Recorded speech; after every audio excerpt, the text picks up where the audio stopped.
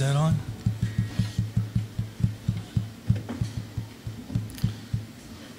It's on? There we go. Good afternoon, everyone. And I want to start by saying I pray that the Lord Jesus will bless each and every one of you that's come here today.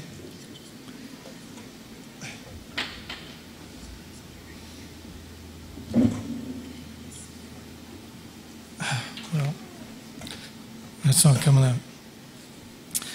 My wife and I are humbled by the effort and expense and the time and everything that's went into you people coming here to support us. And I can tell you that if you don't believe in the power of prayer, you're looking at it. I can honestly feel the prayers of the saints from around the world. We've received so much support and so much love. And, you know, if I ever have the opportunity to be a help to someone in the future, I have a whole new perspective on it, because it really does make a difference. And I just want to tell you that we sure love and appreciate each one of you, Levi's friends and our friends. And you know, I heard that Levi's whole class is here and the teacher too. And I just am totally not surprised, but overwhelmed by the effect that my son had on so many lives. And I just have to give all the credit to Jesus Christ.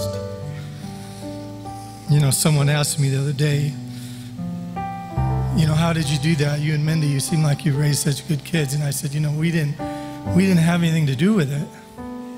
I said, for me, my testimony is the only thing that I know is that if you want to raise good kids, fall in love with Jesus Christ. Because when you do, they will too. And they can see that genuine love. They can see that. Your kids can see through you. You know that. So I just thank you all. I had so much I wanted to say. You know, it's like when your son is taken, you want the world to know what a special person he was. And I'm just kind of a mess because I had a few days. It seems like all that we've been doing is spending time together and weeping together and praying together and singing together and worshiping together. And so when it came to trying to figure out what I was going to say, all I have is a whole bunch of sloppy notes.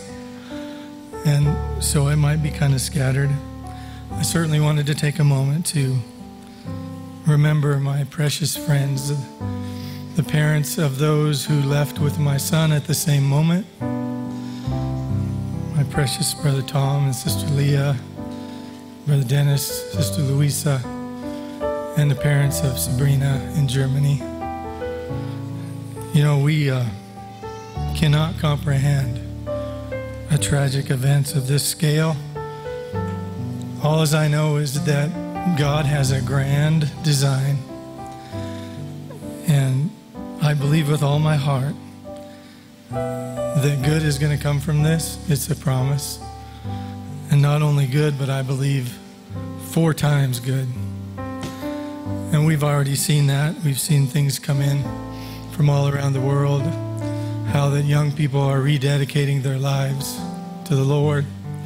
I heard how a family that had been away from the Lord and hadn't been coming to church for quite some time called the pastor the other day and said, you know, I'm coming back to church, I'm bringing my family, and I want to be rededicated to the Lord. So we've heard reports from literally all over the world of young people, and you know, it's so fitting, because if those of you who knew my son knew that his desire was to be an example and to be a help to other young people. And as you will probably hear as we go along, he spent much of his time seeking the one out that maybe wasn't as popular or was having a tough time. And he would spend time with them, encouraging them and helping them. So it's fitting that the Samson, he took more with him in his death than he did in his life. And my son is also in his death now. Seems like there's so many people that are being helped, and because of it, not just my son, but there was 4 beautiful, beautiful young people. And it's just a miracle we see that God has been each one of those lives over the last period of time has been making them ready for this. We hear stories now. We know even in Levi's life things that happened that caused him to want to be more rooted and more grounded in the Lord. And I believe that he's been getting ready for this his entire life.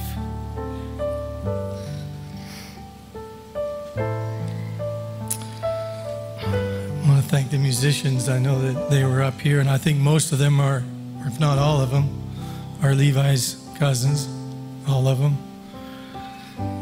And I was thinking, Levi loved to sing. I don't know, many of you might know that, but I don't know what happened, but the singing gene seemed to have skipped over him. He loved to sing, but he couldn't hardly stay on tune. But it didn't bother him. He took a singing class at the college. He stood up in front of the entire class and tried to sing. He would sit beside me in church and listen to me harmonize and try so hard to understand how it was done. But we were saying that he loved to hear Johanna sing. He would send us audio clips on our family's WhatsApp all the time and say, "You got to hear this, you got to hear this." And Johanna would sing a song, and you'll get to hear a little bit of that. But I believe with all my heart, I know that he's walking hand in hand with Johanna down those beautiful paths with the birds flying from trees to tree, and they're singing. They're singing, I know they are.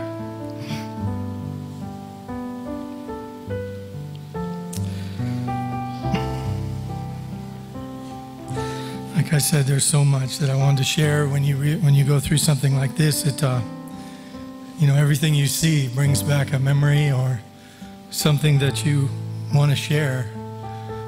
But in the end, it's not enough time to do that. I could stand here for days and tell you how proud I am of my son and how thankful I am to the Lord God for his life. I will say that,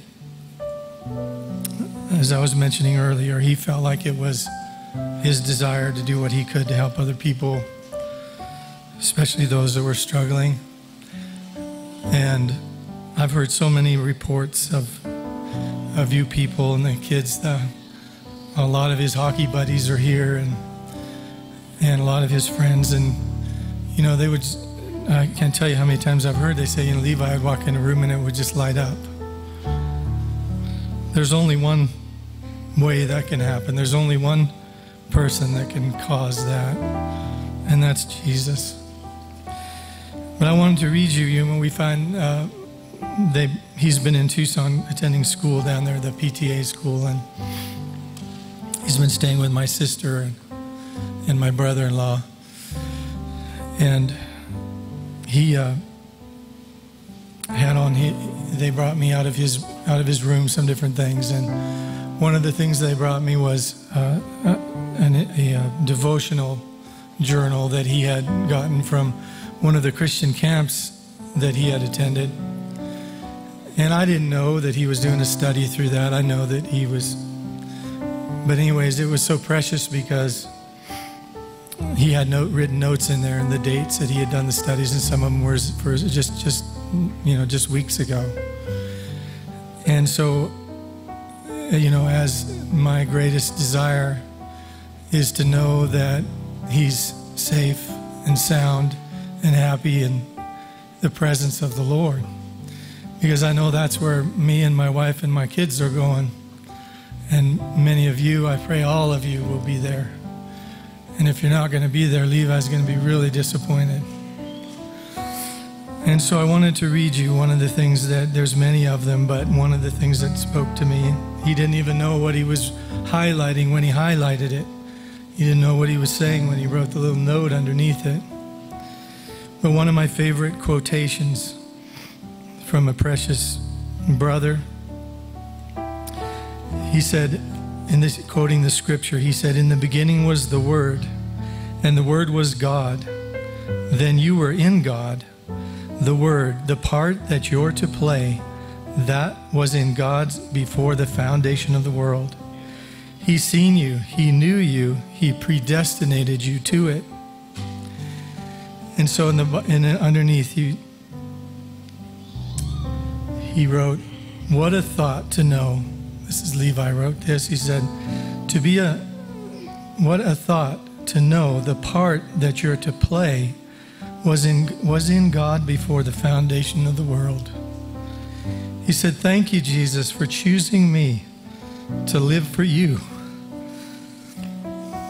in the hardest stage."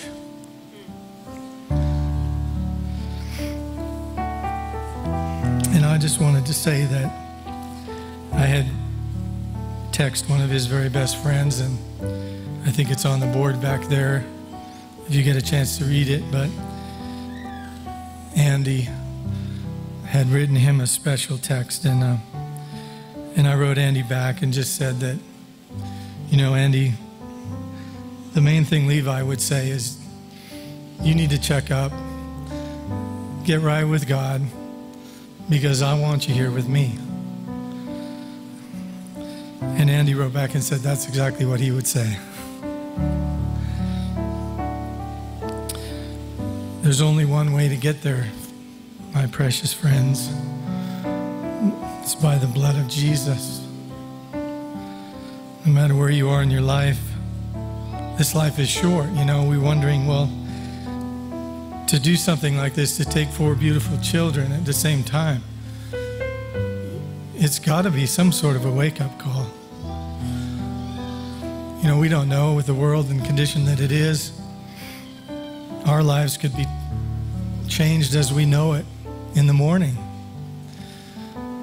And I believe that, and I pray that it is for the people that this has touched, that you won't ignore that touch in your heart, and that it will cause you to think about where you will be spending eternity. We know where Levi and Johanna and Jonathan, Sabrina are. We know where they are, without a doubt. But I pray that you might check up in your own life and don't let this event be in vain in your life. Take this event and use it to really check up and say, Lord, where am I going to be? Any of us could go. These 4 young children, they didn't know. None of us have a promise for tomorrow. So we need to ask ourselves, what if I die in a plane accident tomorrow? Or in a car accident? Where am I going to be? Do I know Jesus Christ personally? I would just say, please, on Levi's behalf, don't ignore that feeling in your heart that this brings, and use it to secure your eternal destination.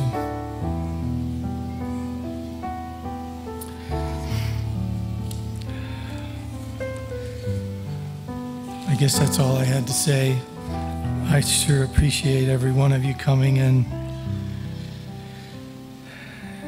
I just love the Lord now more than I ever have. He's given me the opportunity to know Him in a way that I hadn't known Him before. As the great comforter, as the one who binds up the brokenhearted. He's put His Spirit in me, and He's anchored it so deep that there's nothing that can move it. I told the devil the other day, I said, you go ahead and jerk on that chain. The anchor ain't moving. Not moving at all. I know my Redeemer liveth.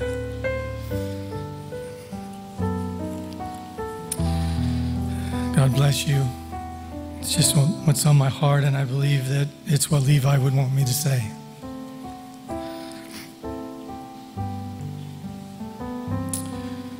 I was wondering if we could stand together, and I'd like to open with a word of prayer.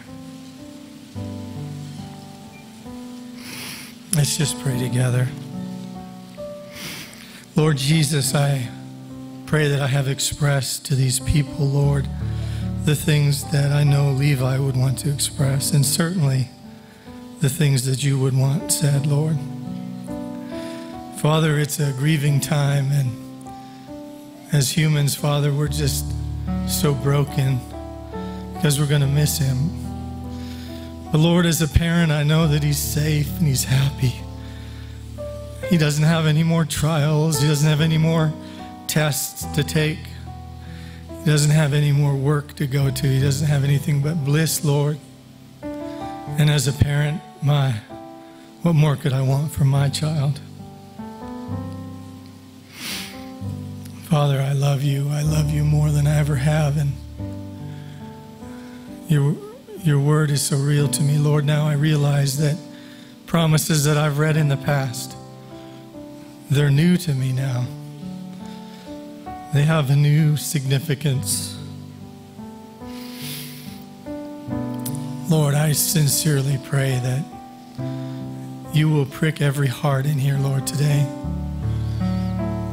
And that you, Father, would be glorified and lifted up.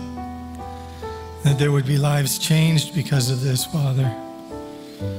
And that I pray every last one here, Father, would meet us all together on the other side, Lord, in what could be a short amount of time, looking at the world and its condition. I love you, Lord. Pray you be with all the parents that are so affected and broken, Lord. I know that you are the great comforter, and I'm a testimony, Lord, that I can just feel the prayers of your people and the love. It's just boosted me, Lord. Father, I would say, as a great man in the scripture, the Lord giveth, the Lord taketh away. Blessed be the name of the Lord. Father, I pray these things in the name of the Lord Jesus Christ. Amen. Levi loved to sing, and I wanted to sing a couple songs in his honor. I wish he was here to listen, to try and harmonize. Amen. I believe that, Brother Jim. You know, we're told that they can look over the banister. And I believe that. Brother Branham said that when you speak of them, they come near. So let's maybe join together in a couple songs.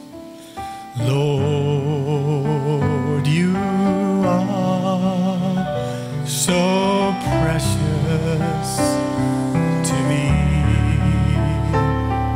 Oh Lord, you are so precious to me, and I love you. Yes, I love you because you first loved me. Let's sing it again. Oh Lord, you are, hallelujah, so precious to me, Lord. I love you, Father. Lord, you are so precious to me, and I love you. Yes, I love you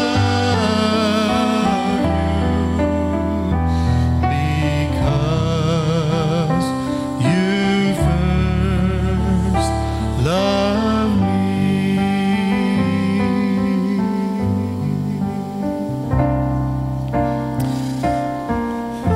about his love. Think about his goodness. Hallelujah. Think about his grace. Thank you, Lord. That's brought us through. It says, as the heavens above, so great is the measure of our Father's love. Great is the measure of our Father's love. This next one kind of speaks to me of Levi. It was his desire to serve the Lord and to help others. Think about it. Think about it for yourself. In my life, Lord, be glorified. Be glorified in my life, Lord. Be glorified today. Oh, in my life, Lord, be glorified. Be glorified in my life, Lord. Be glorified today. One more song. Levi loved all these songs. They were saying just about every song that we'd sing, he'd said he loved it. So it was really hard just to pick a few, but another entry in his journal, he said, Lord, help me to take up my cross every day and follow you. We all fight a battle. Many of us have different battles, but I would tell Levi continually, Levi, fight the fight. For so many young people, they say they want to fight, but they don't really fight. But you can't really win if you don't fight. So if you have something that's holding you back in your life and preventing you from living the life that you feel like you should live before the Lord, just take those promises. I tell my kids, those are our weapons. Get those promises out of the scripture, and every time the devil comes and beats you over the head, you beat him right back. You say, it is written. He promised to give me the power to become his child. He promised to fill me with the Holy Spirit. He promised all these things for us that we could fight the way Jesus fought. When Jesus told the devil, it is written. So let's sing this song, one final song. God bless you all. Take up your cross. Take up your cross. Follow Jesus. Take up your cross every day. Don't be ashamed to say that you know him. Count the cost. Take up your cross. Follow him. And take up your cross. Follow Jesus.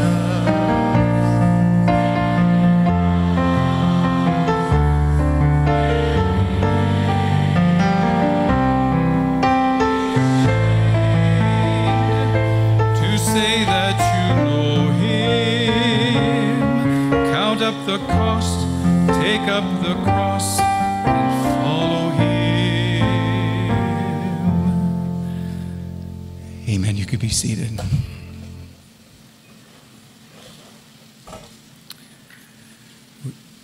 We have some people standing, and the Wallace family have for generations have been given to hospitality, and we just hate to see that. But there is seats in this. There's probably 50 seats over here. We'd really love for you to be seated. There's a lot of memories of Levi that we're going to share, and it's going to take a long time maybe. But sure, there's lots of seats. When I came in the building, I thought, there's not going to be enough seats here for the people, because it looked like 300 or 400, but it's very deceiving. We counted them. There's 800 seats in here. So thank God for all the show of love from the saints and from friends, and God bless you richly. So I've been asked or honored by Bruce and Mindy to have a part in this service, and I remember watching Anne of Green Gables with my daughter, and I cried like a baby. And so I'm thinking, how do you do that?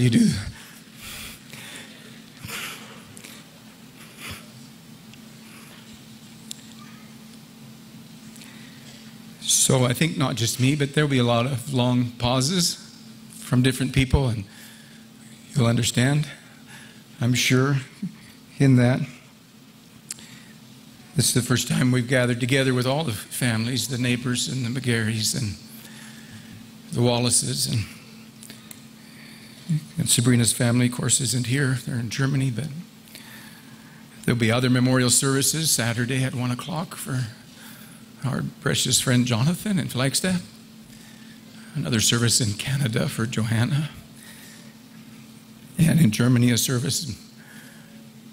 But today, this, of course, is dedicated to Levi's life from this community and from this area.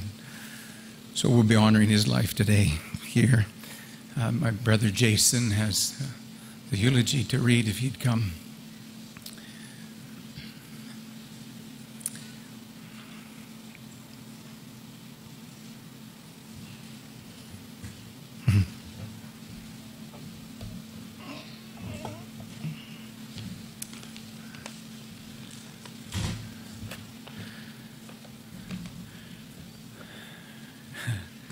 Thank you again, like Bruce said, for coming. Everyone made a sacrifice to be here, and it's just such a blessing to see the support.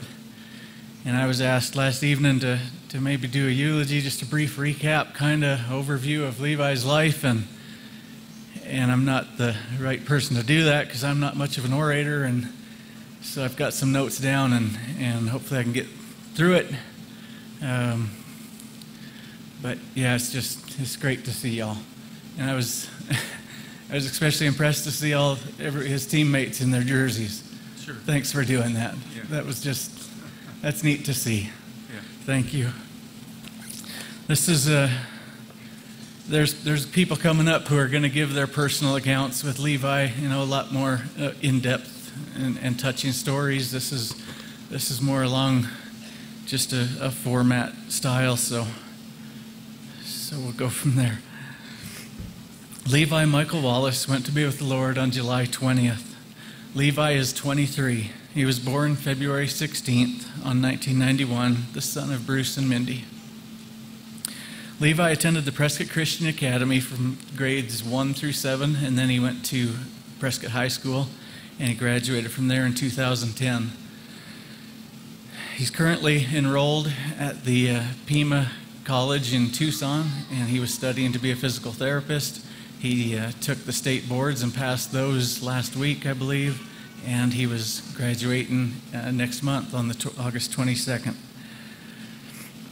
Levi's a happy, loving, and caring person who always had a smile. And I know if you guys knew Levi, that was one of his trademarks, was a smile. Yes. So he always had a hug to offer. And then for myself, he always imprinted on me the Levi head flow, I call it, where he'd go like this all the time. And it's just, whenever I think of Levi, I just start going like this too. I'm like, wow.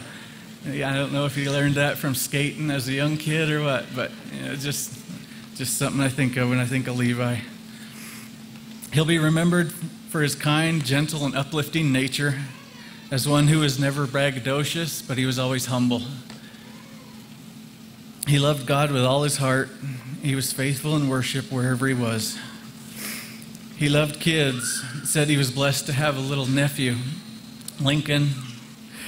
and was also looking forward to meeting his new niece, and that's Rylan. After his graduation in August, he said he was looking forward to getting together with her, so that'll be coming up in the future. He had also met God's will for his life in the young lady Johanna and was looking forward to planning a future together. Johanna and Levi entered their eternity together at the same time.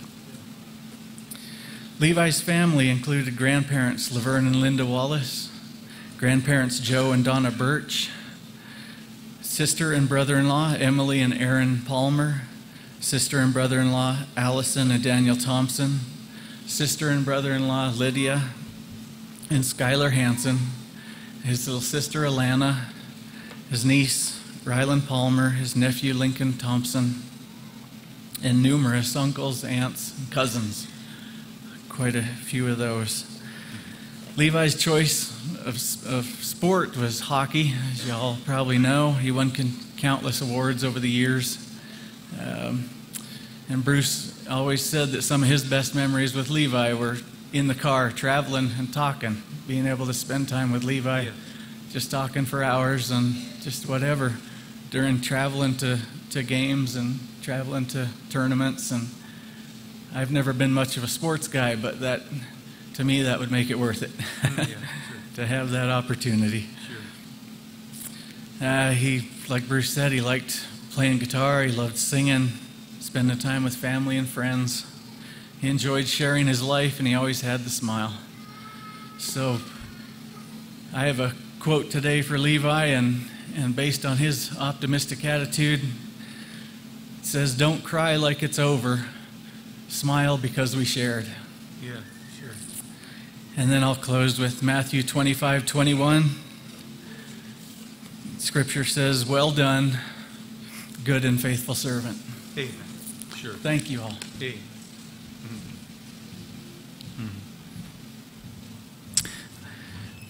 I would just give you the liberty that it's okay to laugh. You sometimes don't know what you do at a funeral, but I realize that we haven't been in these shoes, our family, very much, but just in spending time with Bruce and Mindy the last week, and I think God's made it that way because you can't always cry.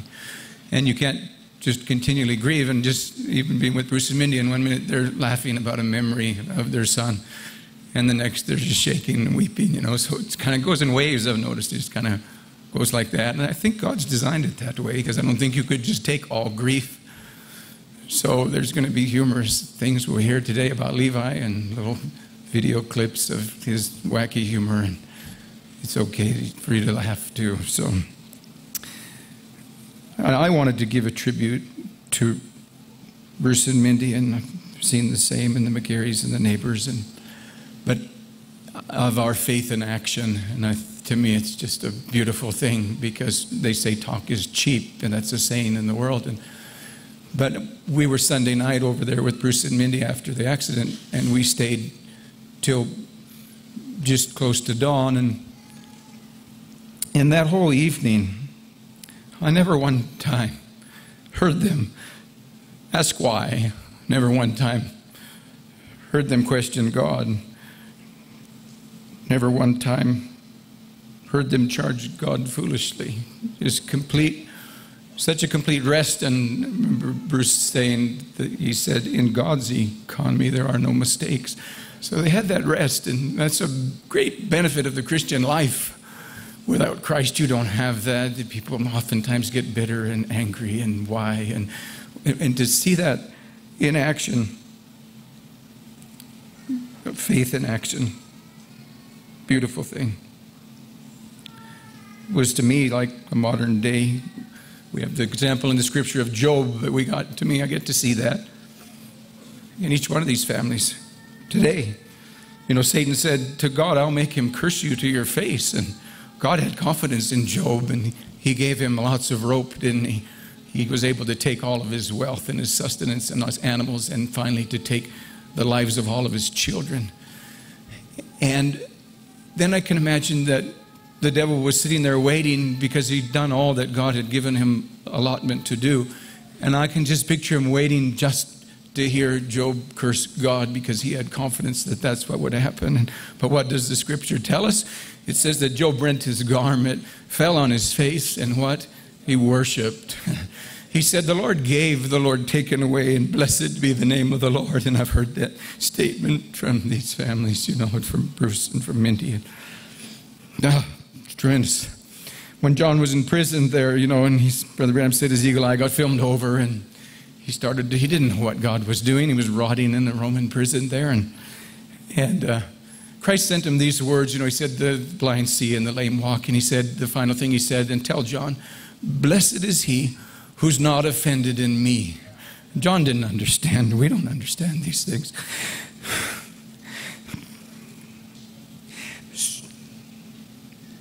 So in all of our lives, there's things we don't understand. But I would say, Bruce and Mindy, blessed are you. Dennis and Louisa, blessed are you. Tom and Leah, blessed are you. Blessed are you when you're not offended in him, in what God chooses to bring into your lives. I have an email here that I think so beautifully puts into words what Bruce and Mindy were expressing.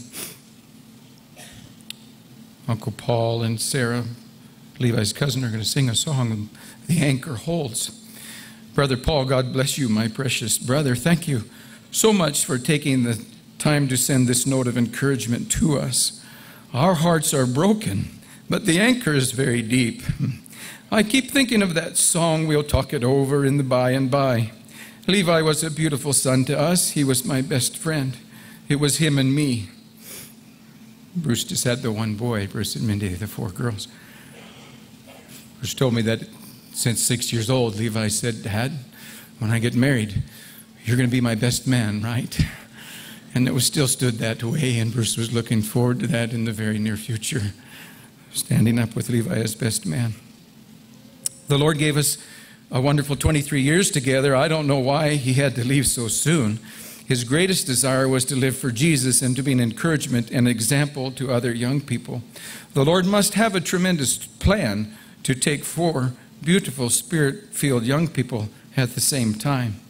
We'll miss him more than I could ever express. He was such a light. But God doesn't make any mistakes or show up late. He does everything perfect. We love Jesus more than ever and know without a doubt that he loves us and is hurting for us.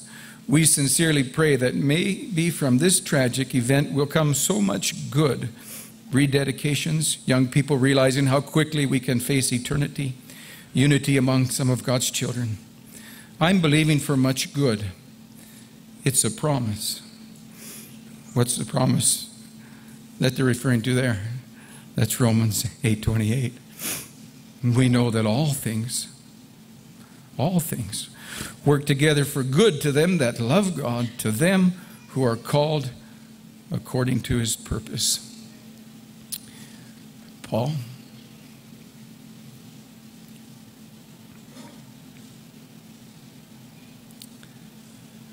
Here's that statement at the beginning of that message again. Our hearts are broken, but the anchor is very deep. Hallelujah.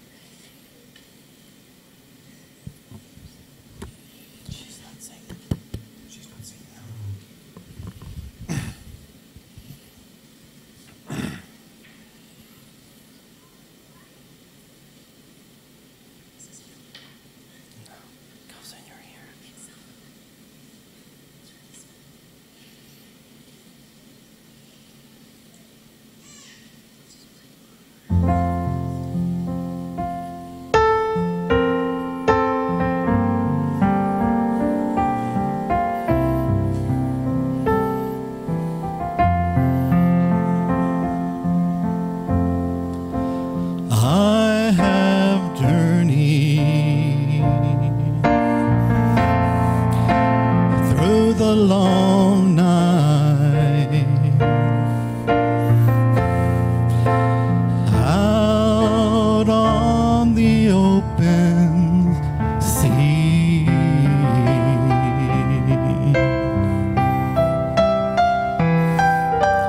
by faith alone, sight unknown, and yet his eyes are watching me. The anchor holds, though the ship is battered. The anchor holds, though the sails are torn. I have fallen on my knees as I face the raging seas. The anchor holds, in spite of the storm. I've had visions, and I've had dreams. I've even held them in my hands,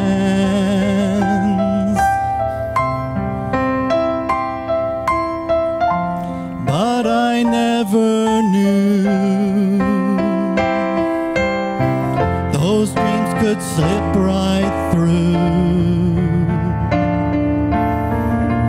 like they were only grains of sand. But the anchor holds, though the ship is battered. The anchor holds,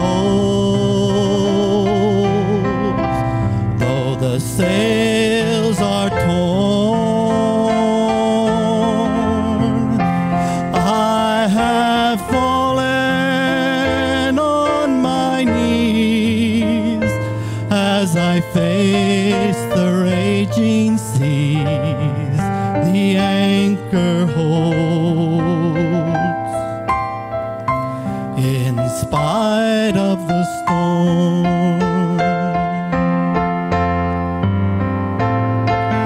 I have been young, I'm older now, and there has been beauty these eyes have seen. But it was in the night when I faced the storms of my life, and that's where God proved his love to me. The anchor holds, though the ship battered. The anchor holds, though the sails are torn. I have fallen on my knees as I face the raging seas. The anchor holds, in spite of the storm. The anchor holds, though the ship is battered. The anchor holds, though the sails are torn. I have fallen on my knees as I face the raging seas. The anchor holds in spite of the storm.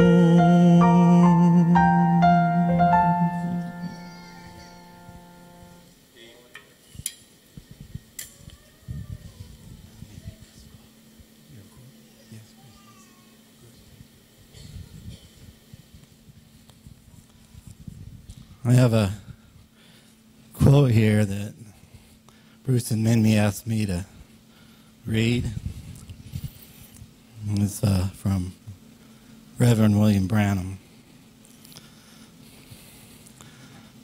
I'm glad we don't have a hope so religion or a I hope so God. That ain't the quote, that's me.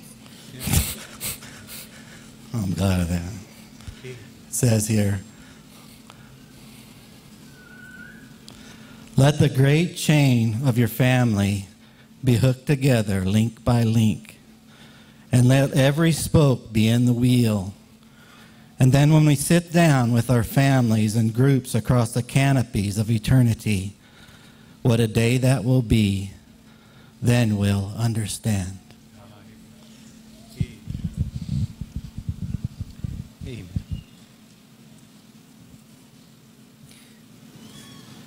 We have some special memories to be shared, and I thought maybe we'd just take the first 5, and then there's a little video intermission, or not intermission, but presentation. But I thought maybe the ones that are going to speak, I'll call your names, and I thought maybe you could come to the front left here so that you're able to just come quickly to the platform instead of trying to filter up, and that would be Jeff Anderson, Adam Olson, Jeff Andrews, Adam Olson, Isaiah Newman, Zach Mabes, and Caitlin Peterson. So I wonder if they could all make their way up to the side over here. Either side would be fine. 5 minutes or less. So we're going to pull your coattail if you go over 5 minutes, Bruce just said. Well, you can say a lot in 5 minutes. You really can. If you've ever done it, stand there and talk and time it. You're going to hear mentioned several times today, William Branham or Brother Branham, and so there'll be quite a few of you that wonder, was that Levi's grandfather or some special relative? So I would mention a couple of things just so you know who we're talking about. But William Branham was a gospel preacher, full gospel preacher, and born in 1909 in Kentucky, and passed away in 1965. And since the time of the apostles, I don't know of a man more sovereignly used of God. We've had a lot of great men, but this one ranks right there. Since the days of the apostles, supernaturally vindicated by God and many infallible proofs. And so a lot of the people here in our family, his ministry had such an influence for 3 generations in the Wallace family. And a lot of the people here have the same testimony. And so a lot of his sermons we have in print, and so we like to look for little gems and quote them. And you'll be hearing some of those quotes today, and I'm going to read you one right now. Brother Branham was preaching little Garnet Peak's funeral. He was 18 years old when he died. And he says, I haven't tried to say too much about Garnet. He's a Christian. His own life tells what he is. But the thing I've tried to tell you, loved ones, that he shall rise again. This is not the end. There's a guarantee written out by the blood of the Son of God that he'll rise again. Amen. Amen. Jeff, God bless you where you're at. This was Levi's hockey coach, and he's part of the Prescott Fire also. These little lapels, the number 11, that was Levi's jersey since he was 6 years old. He always had the same number. And there's quite a few of them in the foyer, and we'd love for you to take one with you as a little memory. They were handmade by his Aunt Christine. So, Jeff.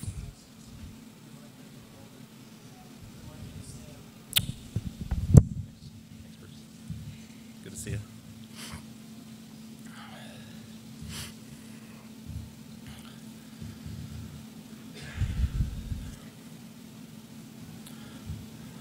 The agony of defeat is the fuel that enables victory. And while it's sometimes easy to focus on the agony and the pain associated with loss, it's not how we want to spend our time. And it's definitely not how Levi would want us to spend our time together today. Levi would want us to celebrate life and living, because that's what he did. He lived, and he lived life to the fullest. Yes. And for those that were fortunate enough to see him through the lens which I did, you know exactly what I'm talking about. You see, as his friend and hockey coach for the last 15 years, I had the best ticket in the house. Yeah. And maybe more so than anyone else, I had the unique, fortunate, and often awestruck pleasure and honor to watch him as a person and a friend, to admire his many talents, to laugh with him, to learn from him, and to cry with him during some of the most rewarding and memorable moments in our lives. I stand before you the luckiest person in the world to have experienced the things I saw from this kid. You see, it didn't matter what time of day it was, or the distance that we had to drive, whether it was for practice or on game day. We both looked forward to going to the rink. And the irony of it all, and one of the things that I admired most about Levi, was the fact that he knew from an early age that it was never ever about hockey. It was about living, and it was about family. To us, it was more than a game. It was about integrity and sportsmanship and kindness and respect. It was about friendship and teamwork and leadership. It was about faith. It was about living a life of choice. It was about living a life of purpose. To us, it was a purpose-driven life.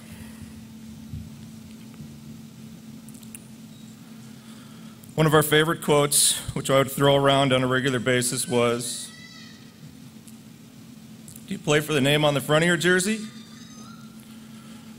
Or do you play for the name on the back of your jersey?" And there was never a doubt about it.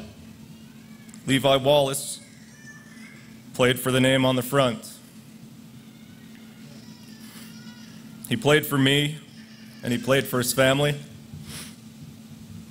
He played for himself, but most importantly, he played for his teammates, who many of which are here with us today. And he played for God. And he played just to play.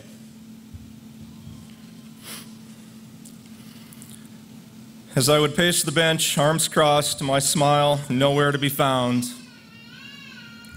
I would ask in a sarcastic yet familiar tone, which the boys were accustomed to, "Who's ready?" All right, who's ready? Yeah. And the one and only guarantee, each and every time, would be from Levi. Yeah. "I'm ready, Coach." "I'm ready, Coach." Coach Jeff, I'm ready. And when his number was called and he got out there on the ice, well, you know the rest of the story. A contagious attitude and a genuine and selfless human who had more assists than goals at his peak. A fierce yet kind competitor who delivered with an unforgettable smile and a handshake, whether it be in the thrill of victory or in the agony of defeat. As he jumps the boards for one last shift, I close my eyes and am reminded of the lyrics from a favorite song familiar to our locker room. There goes my hero. Watch him as he goes. There goes my hero. Ordinary. Levi was an ordinary person who did extraordinary things during his time with us here on earth. Levi, our captain, for you, my friend, the game has just begun. So grab the shovel, lace up the skates, and throw on that familiar number 11 and get out to the pond. For there's still lots of work down here to do. We love you and we miss you.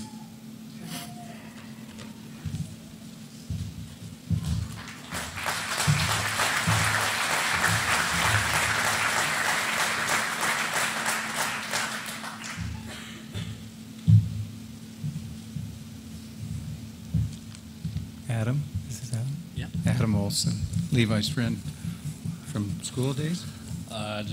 Friends from Tucson.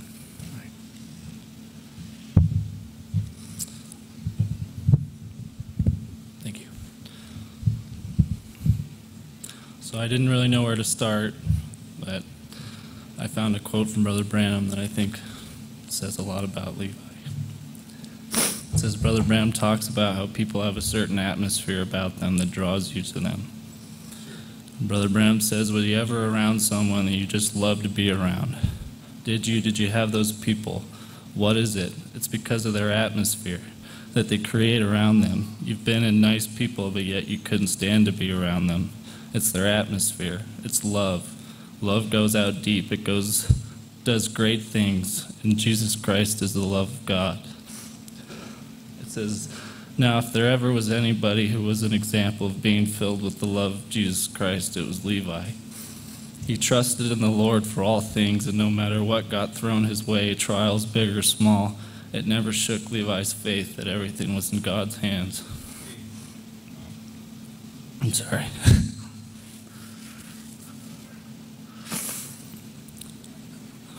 Levi was my best friend, and I just have a little story that makes me smile and reminds me of some of our good times together. So,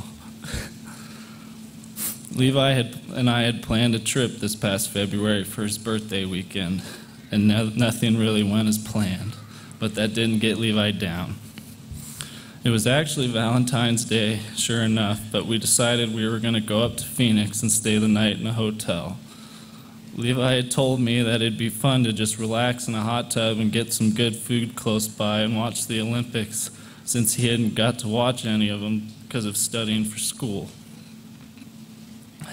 So we decided we were going to go the next day. I show up at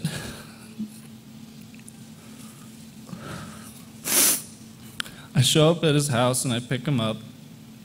And Levi says that he'll drive because I drive to Phoenix all the time because it's where I work. So I throw my stuff in the back of the BMW he's driving, and we're on our way. We start driving down the freeway towards Phoenix, and everything is good. But I start sniffing because I keep getting a strong whiff of gasoline. I convince myself it's probably just something outside, but after a while it hasn't gone away, so I ask Levi, does it smell like gas to you in here? Levi shrugs and says, yeah.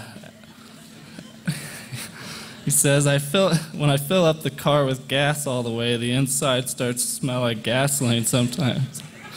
He says, I hardly notice it anymore, but that's probably not a good thing. And he smiles and laughs. He says, I usually just drive with the windows down and the smell goes away after a little bit.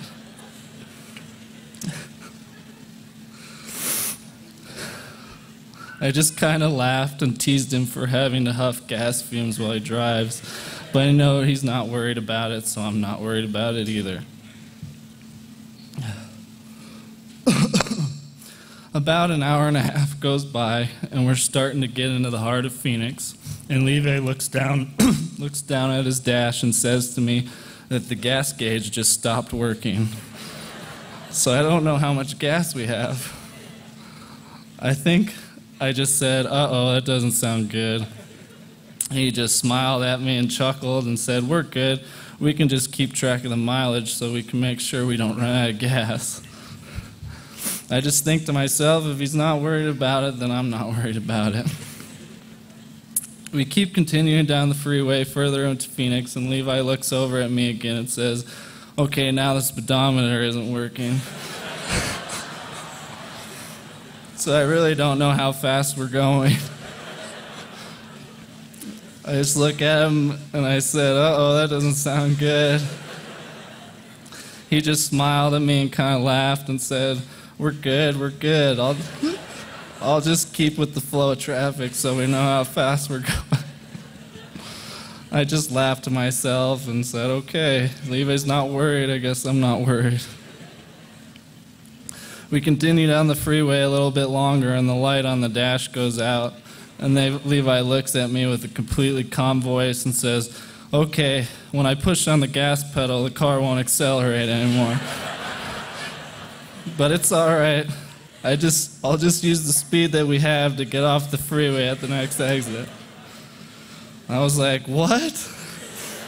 But he was able to get off the freeway, and we just barely got into a parking lot. Once we were in the parking lot, we called an AutoZone, and we found one that was 24 hours and took a cab there because we were pretty sure the car needed a new battery. Once we got to the AutoZone, Levi purchased some tools and a new battery for the car, and then we took the cab back to the AutoZone, took the cab back to the car and proceeded to take the old battery out. We quickly realized that we had the wrong battery for Levi's model of BMW, and Levi just laughed and said, I must have told him the wrong model of car because my parents used to drive a different one. I'm just thinking to myself, poor Levi, this is no way to spend his birthday. But he never let him get him down for a second. We ended up putting the wrong battery in the car, hooking it up, and then driving to the AutoZone with it.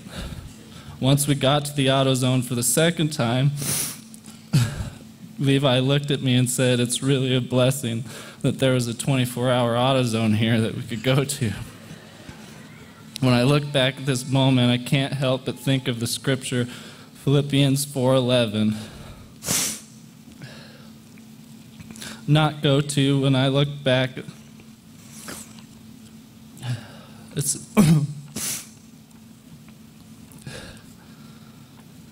not that I speak in respect of want, for I have learned, in whatsoever state I am, therewith to be content.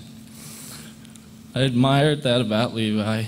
He always focused on the good and was happy no matter what was thrown his way.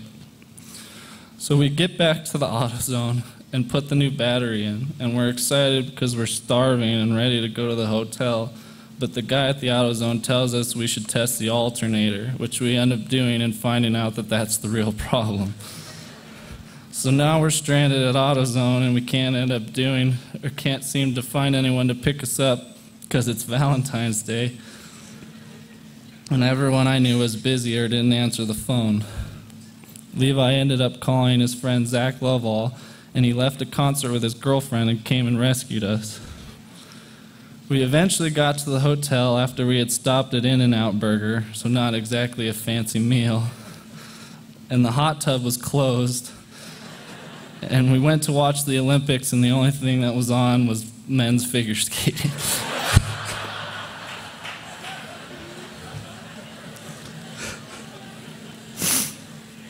After all this happened, I decided to text Levi's cousin Sarah about everything that happened and how I was bummed for Levi we couldn't do what he hoped. Sarah texted me something that didn't strike me at the time, but resonates with me now. All she said was, at least you two were together. I'm just so grateful for all the time that Levi and I had together and all the wonderful memories he's given to me. He was my best friend in the world, and he made me a better person when I was with him because of what a positive and strong Christian he was. I will miss Levi with all my heart, but I look forward to the day that the two of us can be together again for eternity.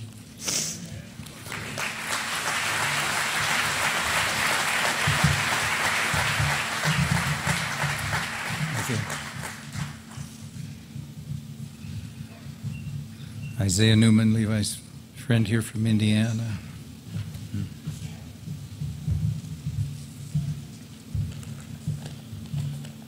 The last couple days I had been reading all the posts on Instagram and Facebook about all the great things Levi's done for you and how he's changed your life in some way. It's really cool to see. But now I want to tell you my stories of Levi, and I'll start by telling you how our friendship began.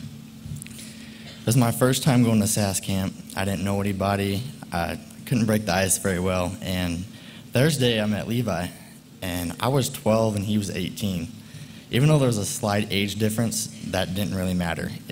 We hit it right off. That night, Thursday night, Levi asked me to sit with him at church. And after that, every morning and night, we sat together at church.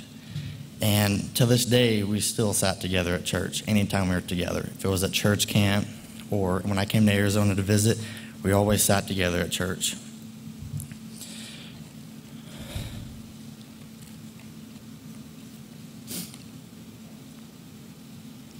Levi was like a brother to me.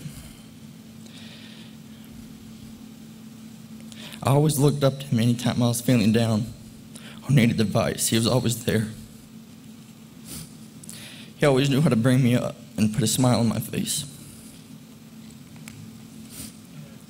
He was always happy and smiling. He brought joy to everyone around him.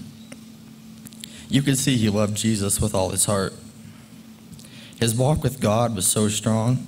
He had that perfect love for everyone around him. He would do anything for you if you asked.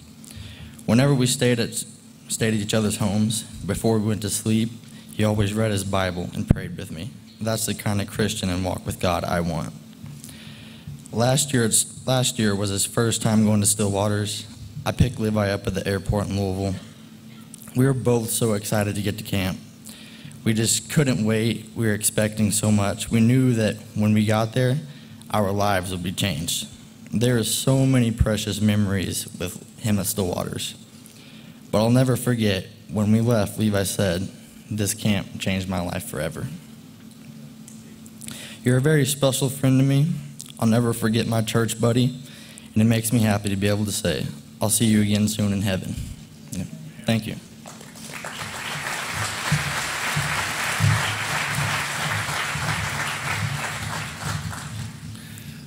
Zach Mabe is Levi's friend here from Flagstaff.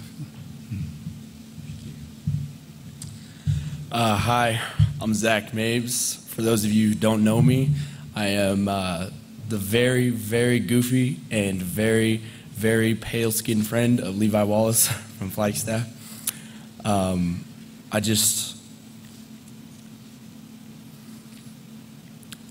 I was writing this speech, I realized I'm writing it for everybody here, but really I'm writing it for Levi.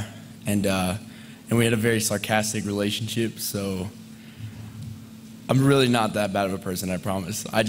We like to have fun with each other. So I remember when I first met Levi, it was at the cabin trip up in Durango, Colorado, and when I first met him, I thought, man, this guy's gonna be trouble. No, I didn't think that. I'm just kidding. I thought, wow, this guy is so cool, so kind-hearted, and right from then, he took me in as a brother. I didn't really know a lot of people. I didn't have a lot of friends in the church, but he took me in as a brother and mentored me through everything, and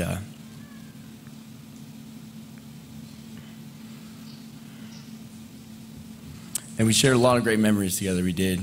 I could tell you about the time we made our own wildlife show out of a goat that we followed around the cabin for about 45 minutes to an hour. I could tell you about the time that a bat flew into the Wallace's house while I was staying there, and still one of the most traumatic experiences of my life. And Levi just sat there on the piano bench, and this bat's just flying around his head. He's like, "Did you see that? The bat flew." And I'm like, "Yeah, get down from the bench, dude. That thing probably has diseases or something. It's crazy."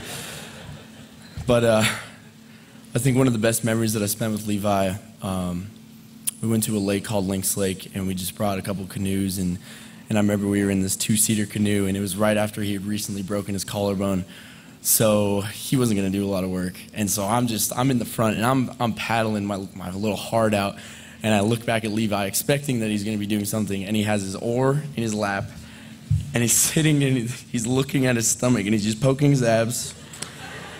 And he's just playing with his belly button hair. And I'm like, Levi, what are you doing, you goofball? And he just sits there, and he just sits back, and we just start laughing. And I think, honestly, that was one of the great qualities about Levi Wallace, is that he always had an appreciation for the small moments of life. He could always sit back and appreciate the beauty of everything around him. I remember standing at that same lake, me and him. I've never felt a connection with anybody of appreciating God's true love and true beauty through everything around us. Another hard but awesome quality of Levi Wallace is the kid was good at everything. Oh my goodness, he would pick up something that you were doing for years, and he would do it better than you would. And then he'd look at you, being Levi, he'd look back at you, how's that? And you're just like, whatever, it was all right. Except for harmonizing, that was the one thing. He would harmonize and try to harmonize, and you'd look back at me, Zach, how was that? And I'd be like, we're getting there, don't worry about it. He also just had a knack for having wholesome fun, whether it was, we hung out with Jamie one time and just spent about an hour just running and sliding on a slab of ice. We had way more fun than we really should have. It really wasn't that exciting. And another time we just went over to Andy's to watch a slam dunk competition, and anytime you get Andy and Levi together, you're going to be sore from laughing from the next day. I mean, they're crazy. And the one thing about Levi that always just struck me, people were attracted to Levi Wallace. He had such a light of God shining out of him that people would be changed just talking to him. Just being around Levi changed you. And because of it, there were a lot of girls, and this was back in high school, there were a lot of girls that would like Levi Wallace. And me being around him a lot, they would come up to me and say, hey, Zach, I got a question. They didn't talk like this. This is just how a person goes. They say, hey, Zach, how's it going? And I got a question for you. And I'm like, okay, shoot away. Well, me being me then, I was like, okay, what's up? And they'd be like, so, is Levi single? Like, does he have a girlfriend? Like, what's his number? And I'd be like, I don't even know his phone number. I don't know this Levi Wallace guy. And I'd go to Levi and be like, you're welcome, man. These girls, they're trouble.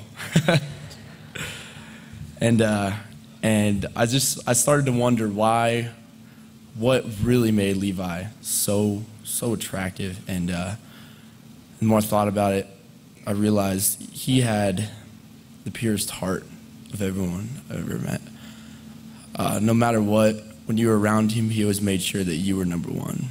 He made sure that you were first. He was a true servant of Christ. And I don't say this with any sense of arrogance, with any sense of pride, but if there was one person that was deserving of meeting Jesus at such a young age, it was Levi.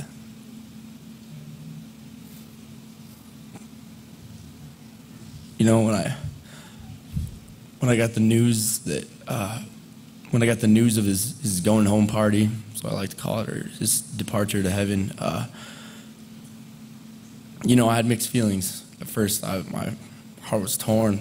I thought, wow, I'm going to miss this guy. But then I realized, wow, Levi's probably looking down from heaven with that cheesy Levi smile. He's probably saying, these people have no idea how much I loved each and every person. Each and every person he came in contact with, he loved all of them.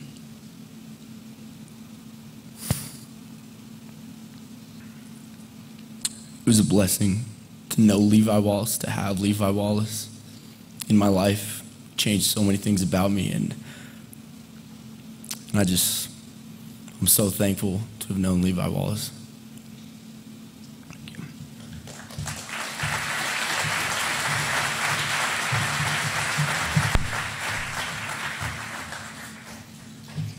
This is Caitlin Peterson.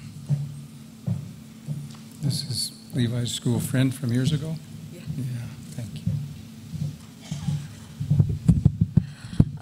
I'm beyond honored to be able to speak to you guys about Levi, one of my dearest friends. I've known him for about 8 years now, and stand on my tiptoes.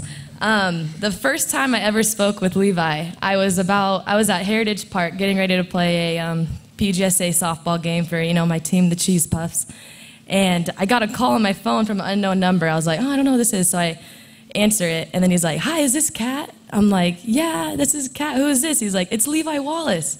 I'm like, oh, yeah, like, who are you? I never met him before. He's like, oh, my little sister Banana is on your little sister's team, and I heard you're a cool girl. And I was like, oh, well, thank you. Like, of course, an 8th grade girl's like, oh, awesome, thanks, And he's like, yeah, so what's your school schedule? And I'm like, what? Like, I don't even know this guy. And he was just acted like we've been friends for years. And I told him my schedule, and he told me his, and we found out that we had a class together first period.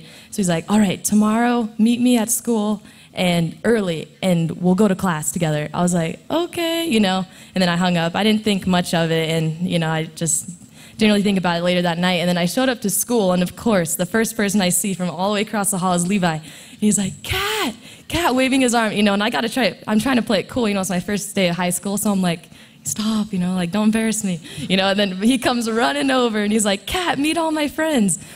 And ever since then, we talk about that moment all the time. Ever since then, we never even looked back. We just were automatically best friends, and we got along so well. And I have hundreds and hundreds of memories, and when I was asked to share on one, I couldn't narrow it down, so I just narrowed it down to 2, but I don't want to go over my 5 minutes. I don't want to go over my 5 minutes, don't worry. So I'm going to make them nice and short and sweet. I was able to speak on the phone for hours and hours this week with a bunch of friends from high school, and there's one story that's always a reoccurring story that 95% of the people I talked to, they shared this story as their favorite one of Levi, so I thought I definitely had to share it with you guys. We were at Leah Rogalchek's birthday party, and there was mostly soccer girls, soccer guys there, and a couple of friends, and we're all having a good time. And once the party started winding down, more people left and whatnot. And earlier that day, if you guys know Christian Sidebottom, he actually had his first chemotherapy treatment that morning because the cancer had come back to his leg.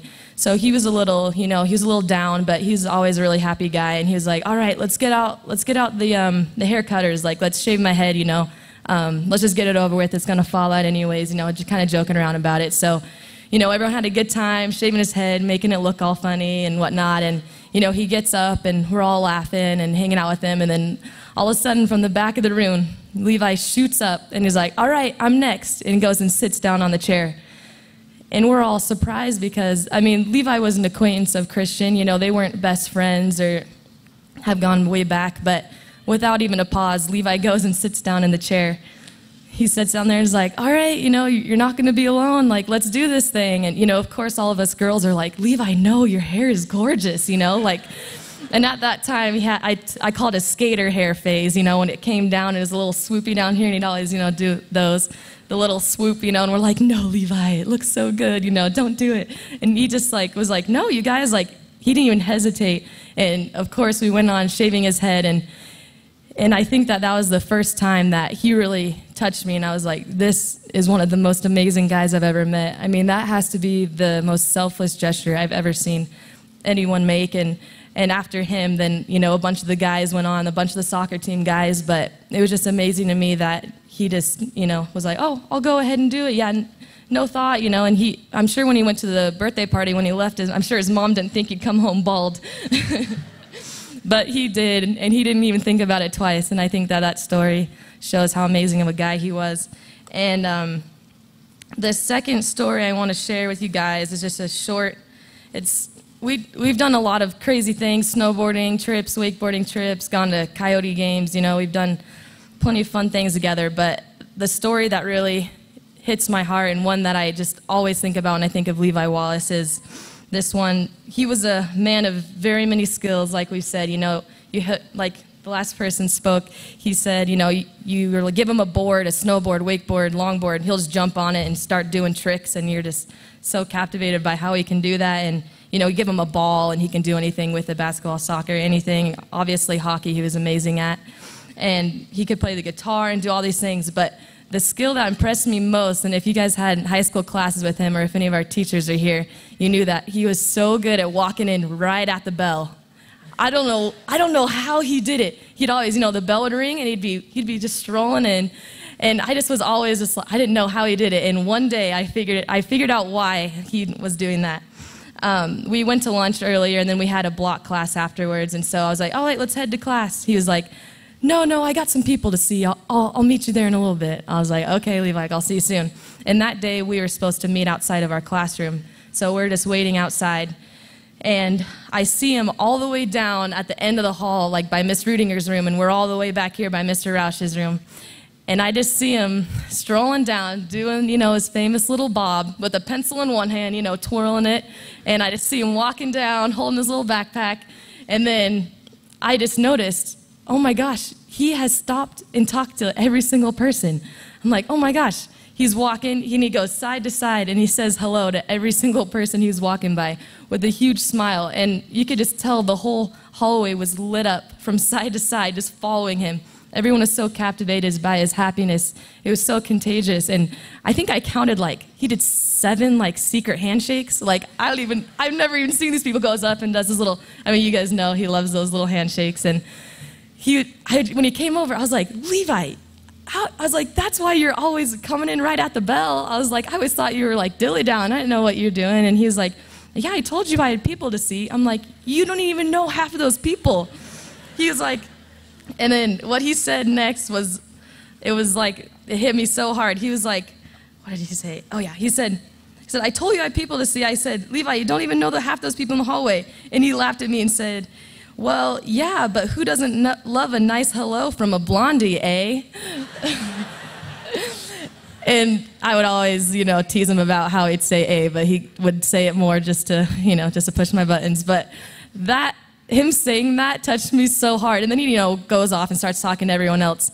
But ever since that day, he really taught me how to take life slow and, you know, don't rush to class, don't rush to do anything, because life is so short. And I know that he lived life to the fullest, and that he was such a good friend to all of us. And these little stories just scratch the surface of what an amazing guy he was. And he was always full of life and had a heart of gold. And it's no surprise to anyone where that came from. He has such an amazing and godly family. All you guys are so great, and I know he loved you guys very much. May he rest in paradise. Thank you, guys.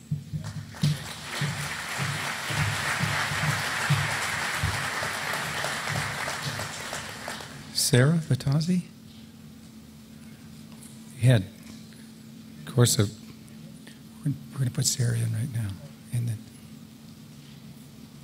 we had, you know, Levi's dear friend and cousin Kevin that isn't on the list, one of his closest friends, but his dad is Vern, and me and Bruce got the talk genes, and Vern missed him. So I don't know, Levi said, not a chance, you know, he wasn't going to get in front of a microphone, but just a lot of other people that could have given testimony. And Sarah, thank you. We are next.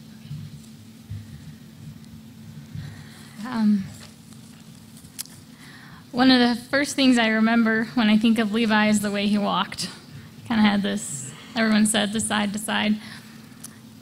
There are many times I teased him about his cool man swagger.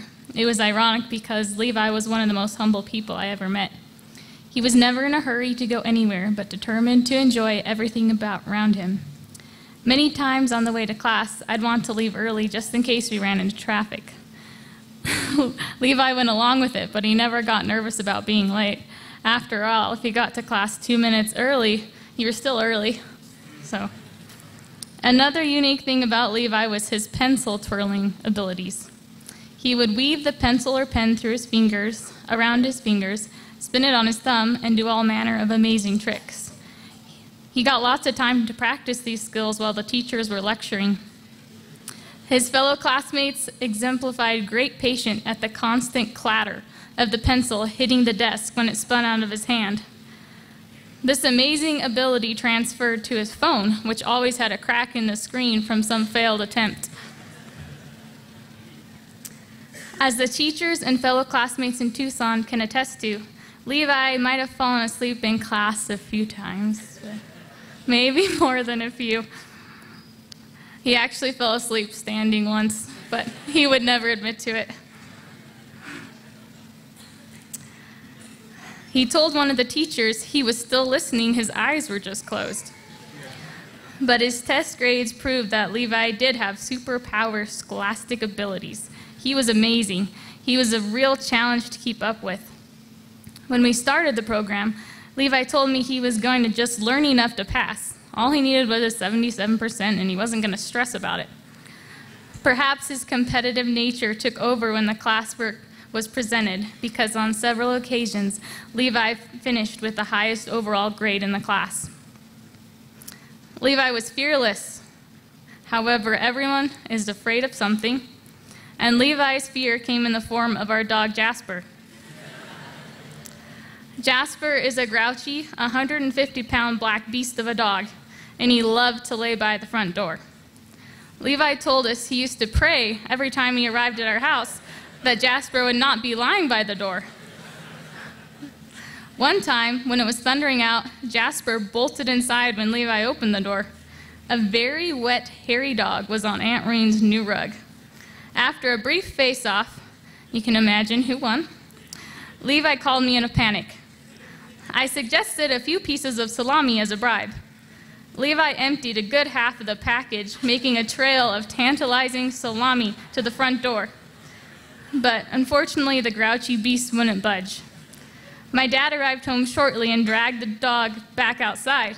This raised my dad to a level close to Superman in Levi's eyes. Uncle Paul is so brave, he told me. Levi loved to play games. He was always up for a game of Settlers of Catan. He usually won too, which got really old and frustrating after a while. I started to play not to win, but try to keep Levi from winning. This strategy was not effective. He won anyway. Levi was such a humble person. One night he came back from Thursday night hockey. He told us how it was really fun and his team beat the other team 12-3. I asked him how many goals he scored. He looked a little sheepish and said, 9 goals. Levi made everything fun. He was always up for anything, no matter what it was. He did not know a stranger and went out of his way to make everyone feel welcome. I was always proud to say, yeah, he's my cousin, and that has not changed. I'm so grateful for all the precious memories I have. A few classmates, friends, and people from the last clinical site Levi was at wrote some very nice things about Levi, and I've been requested to read them. One person said, he just had this light about him, and all the patients loved him. He touched the life of every person he came in contact with, and it was an honor to have gotten the chance to know him. Another said, I remember so clearly his About Me presentation at the beginning of school. One of the first things he said was, I am a Christian. And I thought to myself, this guy knows. There needs to be more that stands up and declares who Christ is to us. And that's what he always did. That's who his identity was. His humor, craziness, and adventurousness, the sincerity of his heart, the wealth of his knowledge, and his overwhelming kindness have blessed me in so many ways. Another friend said, I'll never forget my first time getting to meet Levi at the YF Fieldhouse, that within 5 minutes of talking to him, I told him that I wanted to visit Tucson. Levi, without batting an eye, invited me to stay with him, and he would check with his aunt and uncle. So kind and thoughtful of others, with the spirit of Jesus Christ in his heart. That's what I'll always remember. Another one said, I'm so thankful for the time we were able to spend getting to know Levi. He was so exceptional as a Christian and as a young man, a ray of sunshine wherever he went. There are no words to express all that Levi was. He lived his sermon freely for all to see and be blessed. I believe Levi, Johanna, Jonathan, and Sabrina are looking down on us all, cheering us on. The end is near, and we must make sure, when our name is called, to pass from this life into the next, that we are ready. I'm looking forward to seeing them all again very soon.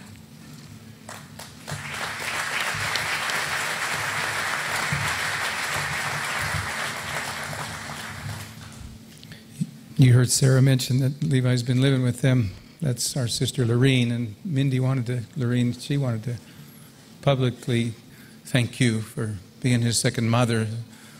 She's always been like that, I think, to everybody, but especially the last 2 years, she's been a second mother to Levi and cared for him, and she wanted to publicly thank you for that.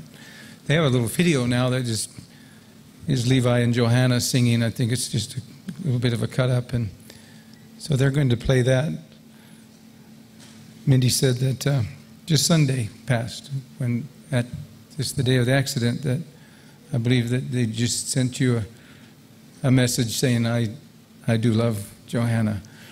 And we've raised our children that we don't take that word lightly, so we tell them you don't tell somebody you love them unless you're confident that's God's will for your life. And so they recognized it as that, and that was the first time he'd ever said to them that this is a girl that he loved, and that was just shortly before they passed on. But here the two of them are on doing a little song here. So.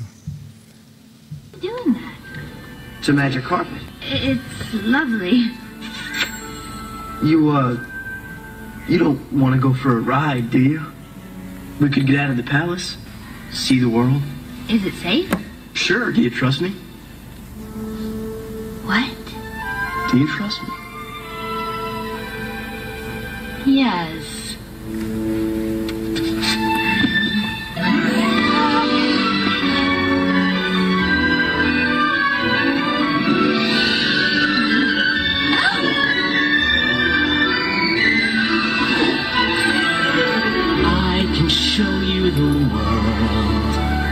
Shining, shimmering, splendid. Tell me, princess, now when did you last let your heart decide? I can open your eyes, take you wonder by wonder, over, sideways, and under, on a magic carpet ride, a whole new fantastic point of view. No one to tell us no, or where to go, or say we're only dreaming. A whole new world, a dazzling place I never knew. But when I'm way up here, it's crystal clear that now I'm in a whole new world with you. Now I'm in a whole new world. Indescribable feeling, soaring, tumbling, freewheeling through an endless diamond sky. A whole new world. Don't you dare close your eyes. Hold your breath, it gets better. I'm like a shooting star. I've come so far. I can't go back to where I used to be. Every turn I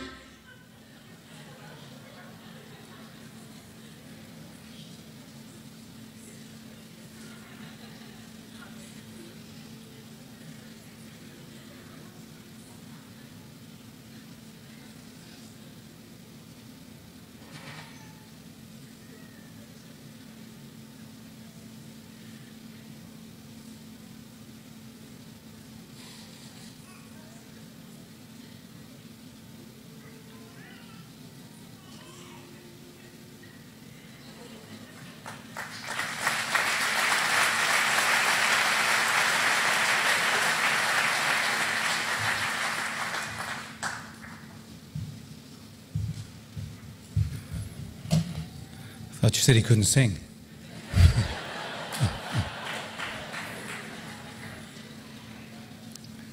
So the next Next people that will have come to finish out the special memories would be, if you'd come take a seat up here again, Zachary Lovell, Daniel Thompson, Skylar Hansen, Zachary Wallace, Josh Neighbor, please.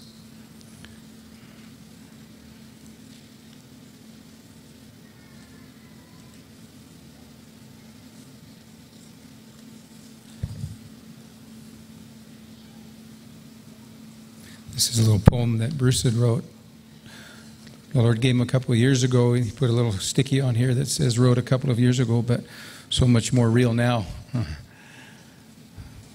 guess we're kind of going from the roller coaster of the funny to the serious. This is really beautiful here. He says, he gave me the opportunity to learn to love him for who he really is. If I had not been born a sinner, I could not have known him as my Savior. If I had never been sick, I could not have loved him as my healer. If I'd never had a broken heart, I would have never known him as my comforter. Here he says, so much more real now. If I had not wept, I would not have known his compassion.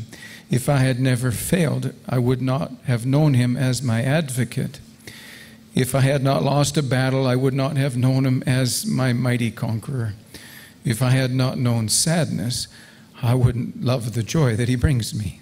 If I hadn't been lost, I wouldn't have been found. What a great gift he has given me to know him, to truly love him because of what he has done for me. Bruce Wallace, 2012. That's beautiful. Amen. Zachary?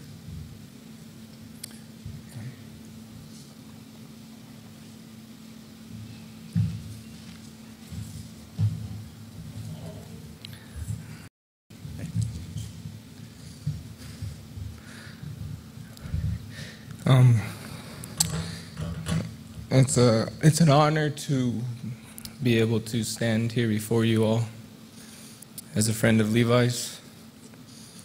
When I got the news Sunday,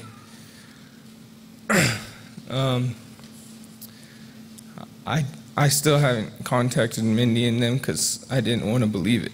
I was honestly in denial until I walked through those doors. I told Lydia, I said, there's no way that Levi's really gone, you know.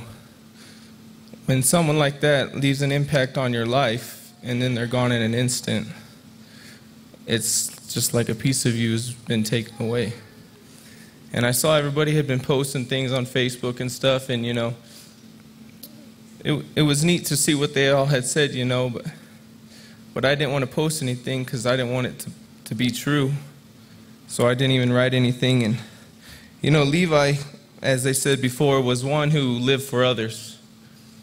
It was not about himself. If you were a friend of his, you were hanging out with him, he wanted everybody to know that you were his friend. He took time to introduce you to everybody.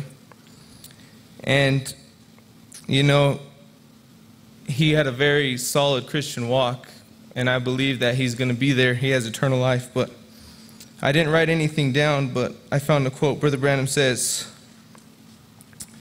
let me find it right here. He says, he was just one man, the perfect man. He gave his life and he made an example for you. Now, what must we do? Now, the first thing I say is Jesus never lived for himself. His life was spent for others. That's perfect eternal life. When you say you go to church and you do good things, that's fine. But when you live your life to yourself, you haven't eternal life. Eternal life is living for others.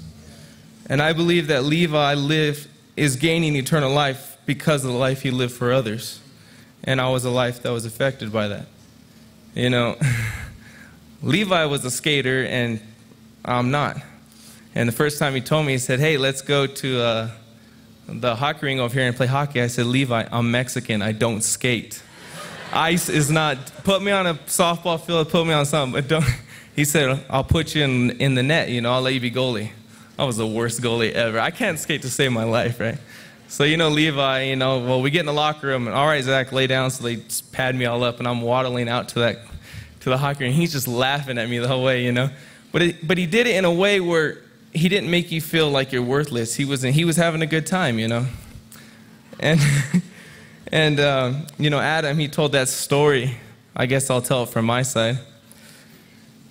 So I'm in a concert, you know, a Southwest Gospel concert, and I get this call about 11 o'clock, and it's Levi.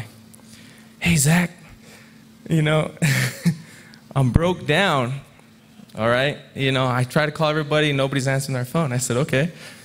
I said, you need a ride? What do you need? He's all, well, you know, and I said, well, I'm at a concert. Oh, don't worry about it. I said, no, you know, you're my friend. I'll come get you right now. So I told Lydia, she wasn't too happy, but I said, hey, I got to go get Levi. I said, Levi, where you at? And if any of you know Phoenix, I'm at 7th Street and McDowell. I said, Levi, you're at 7th Street and McDowell. Yeah. In case you don't know where that's at, that's like in the middle of the hood, right? So I show up, and here's Levi and Adam Olson, the two whitest boys, standing in the middle of this parking lot at 11:30 at night. I said, Levi, let's get out of here, man. So we jump in the car, and we hit the road, and we get to the hotel. Well, the next morning, he calls me, and he says, hey, Zach, you know, I guess Adam had a gun in his bag, and it had fallen out in my trunk. All right, I'll go take it back to you. So I pull up to the hotel, and they're over there by Cardinal Stadium, so it's a nice hotel. And, you know, I have the gun inside. Well, there's some people sitting out. I just pull up in front of the lobby, and Levi comes out. Well, Adam also had, like, some prescription pills or something. Anyway, he had a bottle. So we pull up, and I roll down the window, and Levi's like, what's up? You know, he come walking out with his little head bob. He's like, what's up, man? So then I was like, all right, here you go. And I pull out the gun, and I hand it to him, and I hand him the bottle of pills. All of a sudden, those people, whoop, walk right out of there. I said, they probably think we're doing a drug deal, but, you know, Levi, he was just, you know, he was all laughing, having a good time. But, you know, I saw a video of him, you know, when he was on the mission field with, I think it was Brother Jerry Paul, and he was singing that song. 'Twas a tiny, simple stable, you know. And he sang that song, and he said, outwardly, I'm nothing, not much. You know, and I believe that's what he was. He was a place that the Lord could come into and bless a lot of people, as you could see here. You know, if you didn't know Levi, all you have to do is walk in this room and see the lives that he's affected. You know, and his coach said that he made more assists than goals. And I believe by Levi playing hockey was setting him up for the greatest assist of all that happened on Sunday night. He gave his life so that we all could come together to remember him. And it doesn't matter what church we go to. It doesn't matter, as long as we believe in Jesus. We're all one body. We're all affected by this. And I think that this should pull us together. And just because, you know, Levi, he didn't care what church you went to. He still wanted to hang out with you if you were his friend. And I believe we need to live more by that example. And, you know, and I know in my personal life, you know, I could learn to do that more, you know. Going out of my way to search out the one that probably feels the littlest and make him feel wanted. Levi was a popular kid, but he took time to make the least one feel wanted. And I believe that, you know, as I read that quote, by the life he lived for others, he has eternal life. And so, Levi, you know, like they said, he liked to sing, so we'd always go on card rides, and he liked to sing, you know, so we try to sing. And we used to always hang out, and it was at that time when he was in that class, and all those songs, they were goofy songs that he would have to sing in that class. But, you know, we had a good time, and I believe he's over there right now with Johanna, with all the other ones walking, you know, and I believe one day that we'll walk over there together, and we'll join them, you know. And Levi, keep smiling, buddy. I'll be there.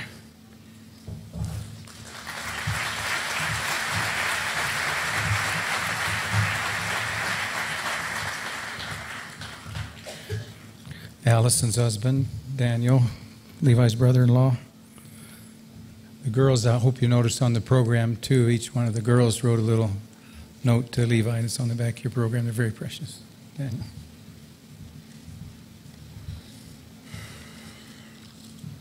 I'm not a person to be up in front of a lot of people like this. I don't have very good speaking skills. But I just wanted to come up here and tell you all what Levi meant to me. I loved him so much. Levi, how do I begin to tell you how much you mean to me? You were the younger brother I never had. You brought so much joy and sunshine to my life. I so enjoyed our talks about God and the fellowship we had. You always made life fun, and you enjoyed life to its fullest. Levi would always build the other person up instead of himself, even though he was incredibly smart and talented in so many ways. You were so humble, Levi. Brother Branham said in the message, The Unwelcomed Christ, it's great men are little men. They never brag or take honor. They make you feel that you're great. That's great men. That's exactly who you were, Levi, a great man. I know Levi's true desire was to let his light shine for God. Well, Levi, your light was very bright, and you are a true living testimony to all who knew you. It is God in you that we saw. I will miss your sense of humor so much, and I have never laughed so much around anyone, and your joy is so contagious. I will forever cherish our many happy memories together, Levi. I miss you so badly already, and we had so many fun plans together. And it breaks my heart that we cannot fulfill them. I wish so badly you could teach Lincoln how to play hockey, and we will let him know of what a great uncle you were, and how you loved God and put others above yourself. You ran your course well, and I have no doubt where you are. You are enjoying the joys of the Lord that were prepared for you before the foundation of the world. I know I will see you again, Levi, and someday you will come get us when God takes his bride away. I'm not saying goodbye, but I'll see you again. And until then, buddy, enjoy what God has prepared for you, and we will keep fighting the fight. I love you, Levi, and I will miss you so much. Your big brother, Daniel.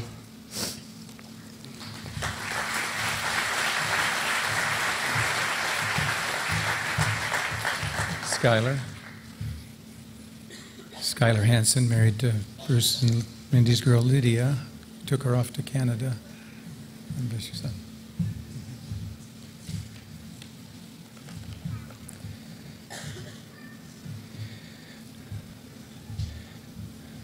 I have a lot of memories with Levi, and I just wrote a little something here and just want to read it.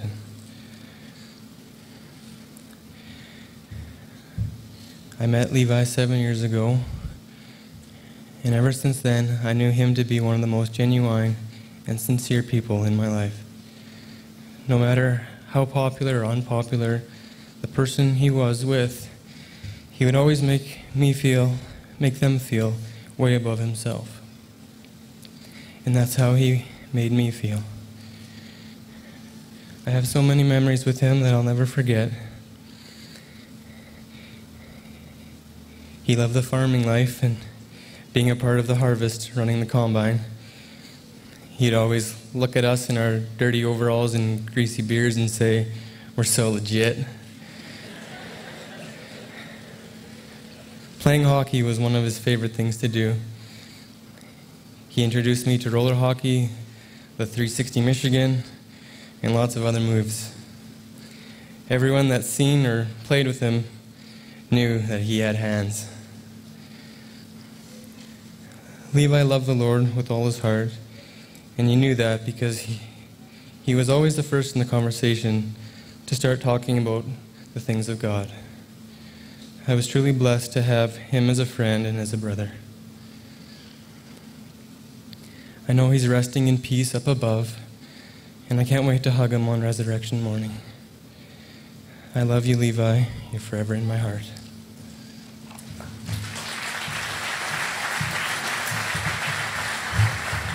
Zachary. Levi's cousin, Zachary.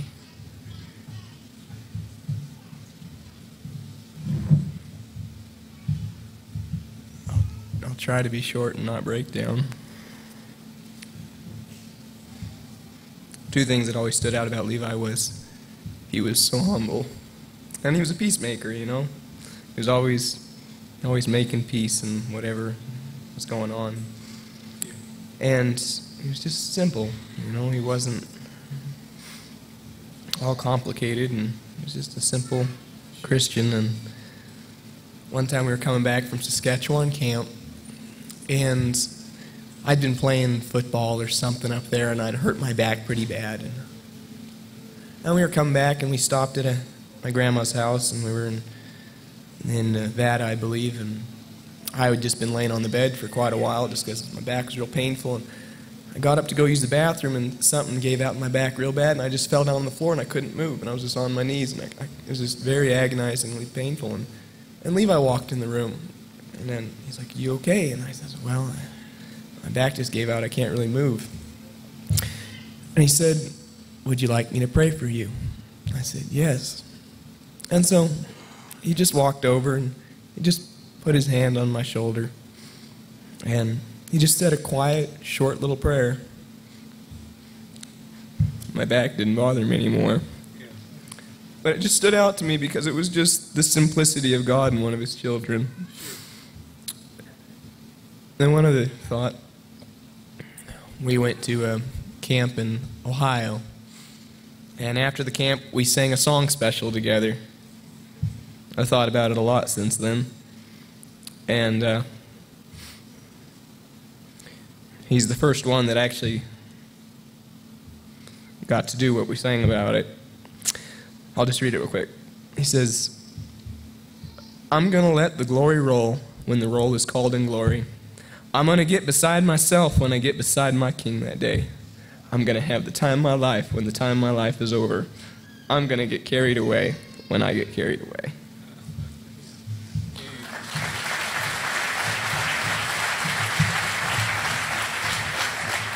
Yeah. Josh Neighbor, this is Levi's cousin from Canada.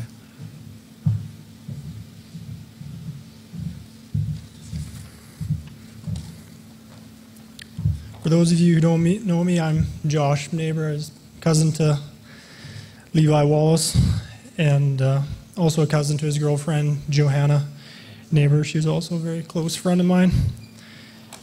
I was privileged to spend quite a bit of time with Levi and share lots of fun memories with him the past 5 years or so when Kristen and I started dating and I started coming down here more. Levi was the kind of guy he was just so easy to be around, and each one of you here knows that. He just had such a good personality, and you just get so attracted to him. He never had a bad attitude. He always just had that big Levi smile and that contagious laugh, and he could always just make you feel so special whenever you're with him. Not only was Levi a complete blast to hang out with, but we could always sit down and have those good talks about our spiritual lives, and he was always a good inspiration and always very positive. I believe that he loved the Lord with all his heart, and I know he loved this message. I'm sure a lot of you know that Levi had a love for music. We'd always just sit down and grab the guitar, and we would just sing away, and if Jo was there, she'd always sit down with us and sing too, and those are some special memories we had together. I believe they're in heaven now. They're singing with the saints and angels, praising the Lord. And I know Levi always wanted to sing harmony. That was always one of the things. When we'd be singing, "Well, Josh, was that harmony? How did that sound?" And, "Well, you're getting there, Levi. It sounds pretty good." I believe he's there singing harmony right now.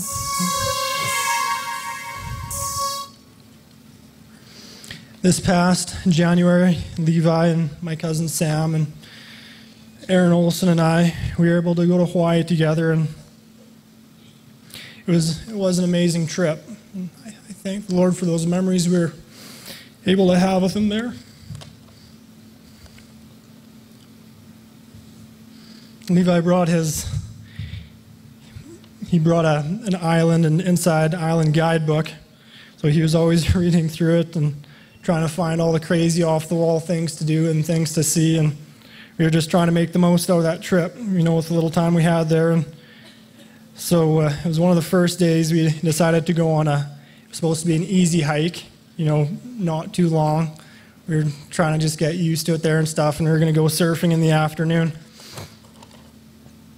So, of course, we didn't take any food with us because Levi said, hey, guys, this is an easy hike, it'll be pretty quick and easy. So, and we only had a few water bottles, but Levi was positive, we'd be good to go. So, anyways, we went ahead and did the hike, and it turned out that it was straight up and down the mountain. It was probably one of the hardest hikes I've ever done.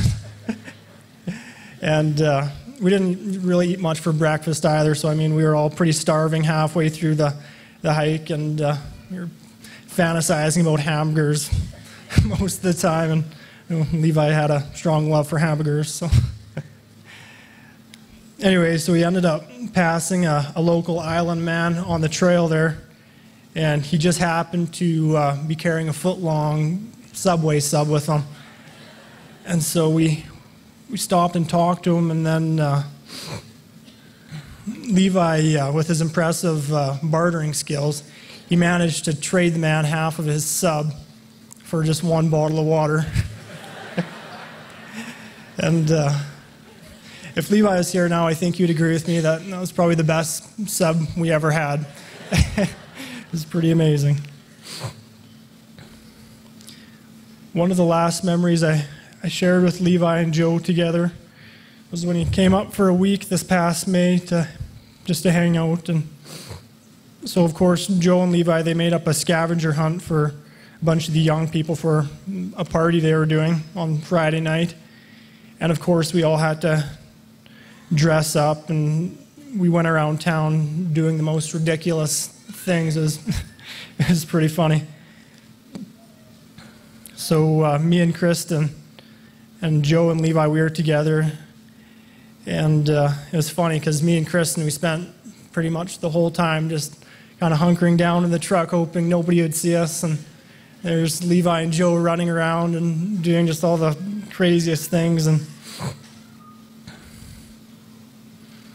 I think they're probably one of the only couples I know that could run into a restaurant dressed up as Mario and Luigi and sing to a bunch of random people.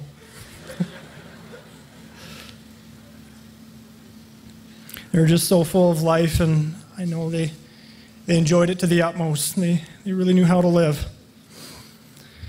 So Levi, you don't know how much we're going to miss you here. You were such a bright light in my life. I loved you like a brother. If I could be more like someone here on earth, you'd be that person. You're an amazing man, the very best friend a person could ask for. I know you and Joe are in a better place now. Together, you're just on another adventure. And my hope is in the Lord, and I know that I will see you soon, and we will have eternity together. I love you, buddy.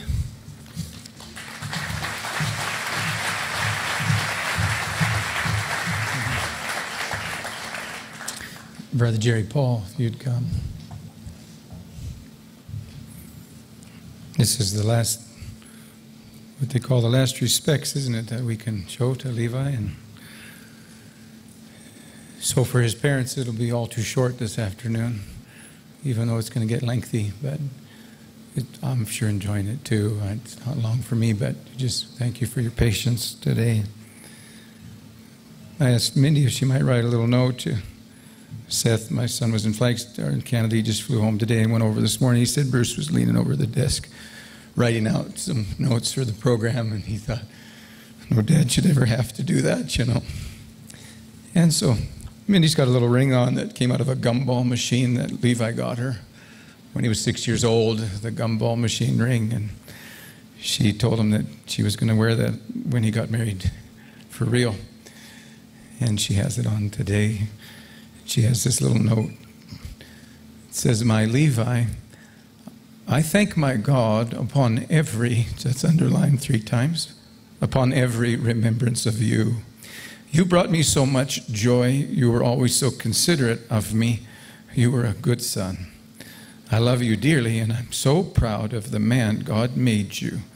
I will see you soon, Levi. Love, Mama.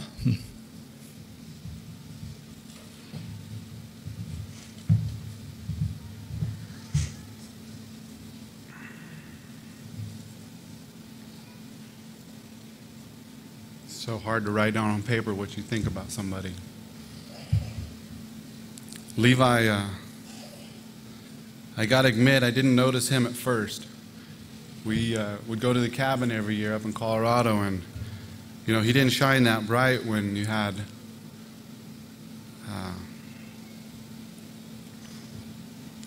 Emily and Allie. They were older, and that's who I remember first seeing.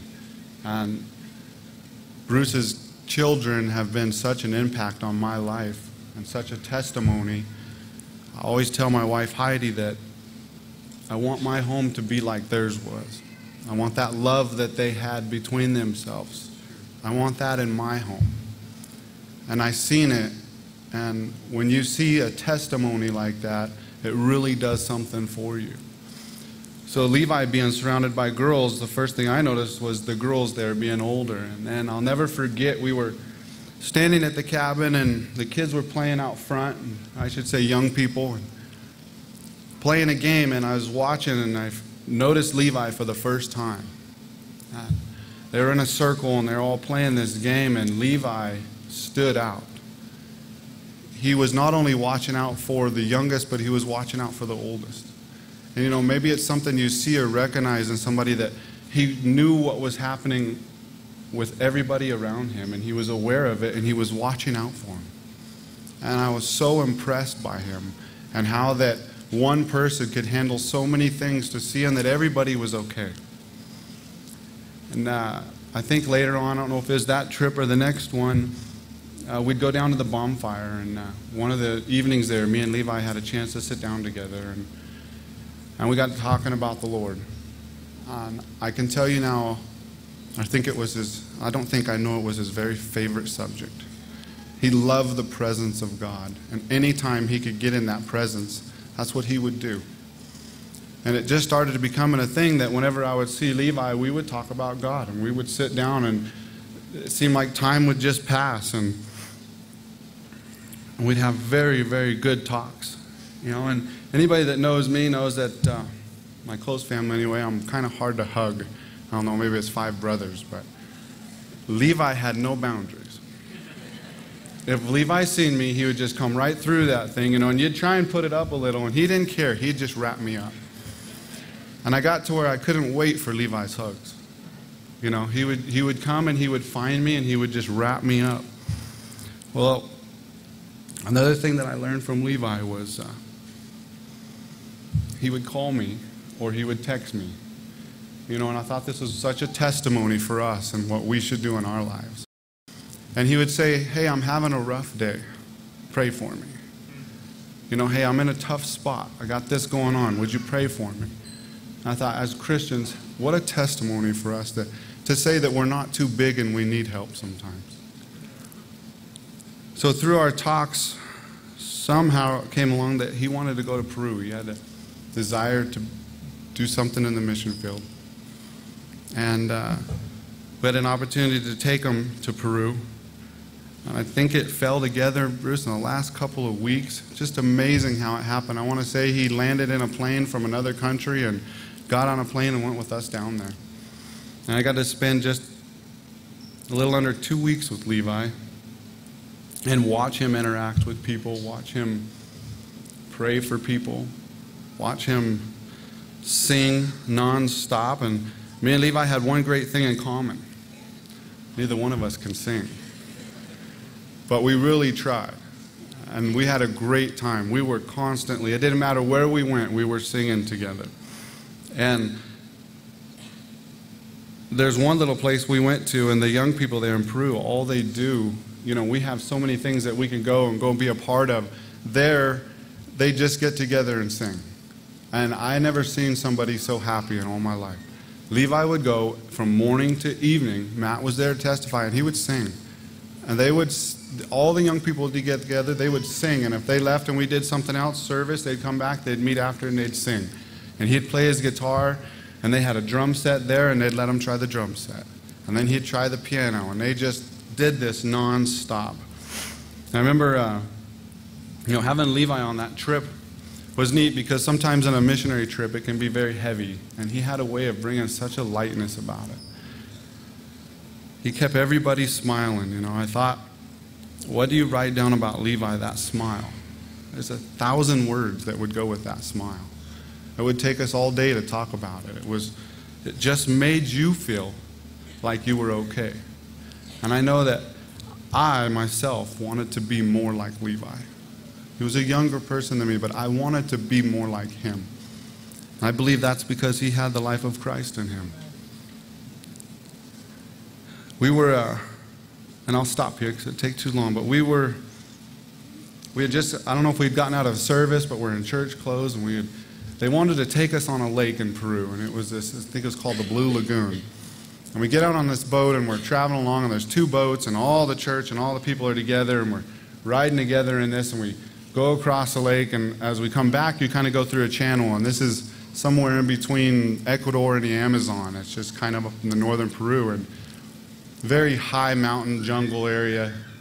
And as we're going along in the boat, there's a really high cliff on the right, and it looks like half of a bridge coming out, and it is way up there. And I remember looking at it, and I was like, wow, that's kind of cool, and I look over at Levi, and he's just smiling. And he didn't even ask me. He's just like smiling. He's looking at it and looking at me, and I'm like, we're in church clothes. I'm like, I don't know, I guess so. So we tell the guy, he pulls the boat over there, and Levi climbs this hill up through the jungle, out of the canopy, and jumps off this thing into the lake. He wasn't afraid to live. And he could be happy, and he taught me as a Christian, we don't need to have sad faces. Christians are happy people. And Levi was a testimony to that you can go have a wonderful life and be clean and decent and order and still have Christ living in you and make it through this world. The last thing I would say is, hope it's okay, Bruce, but Mindy, I believe if Levi was standing here, he'd really be looking at all the young people out here, all of his friends from school and everybody, and he'd say, guys, you don't know how fragile life is and how you have no control over tomorrow. He'd tell you that there's not a single thing you can do about yesterday except for the choice that you make today. And I believe that in his life he'd say, make sure you know who Christ is. Make sure that today you choose to put your life behind the blood of Jesus Christ. Because someday, as they say in Peru, it's so hard in the mission field, when you go different places, you're constantly saying goodbye. And they came up with a song that says, until. And I think that's what he'd say to us today. Until. God bless you.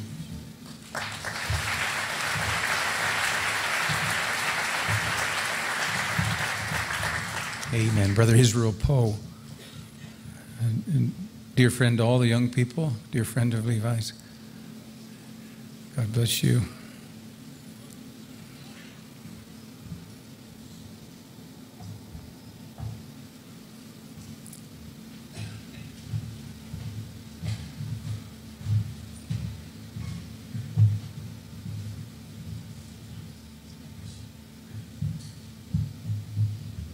Well, God bless you. We just count it a real honor to be able to stand here and to greet the family. We had the privilege of having Levi in Tucson for a couple of years, and it's just a real blessing. I like what Zachary said, that it wasn't complicated. It was free, a real nice spirit, and he was an encourager. And I just want to say to the family here that, that Wallace family, you all are really blessed. And And I know that God has smiled upon your family, and it produced Levi. And we thank God for that. And we thank God for you and your testimony. And if you could, with just eyes of faith, look beyond the pain and the hurt and look into a land that we're all going to. And in that place, we know that our dear friend and brother Levi is there waiting. God bless you. I just want to sing a song maybe to encourage your heart.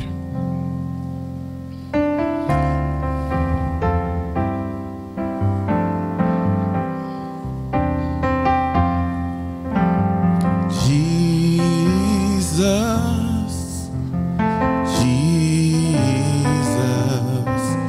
at the mention of your name, every knee will bow, tongue proclaim. Jesus,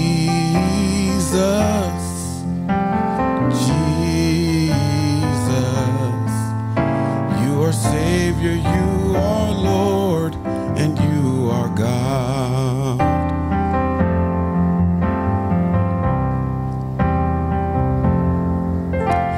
There is a name I love to hear. I love to sing its worth. It sounds like music in my ear. Sweetest name on earth.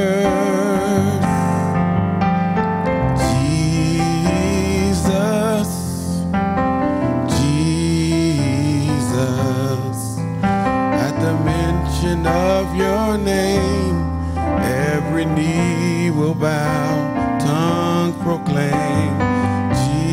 Jesus, oh Jesus, you are Savior, you are Lord, and you are God. Oh Jesus,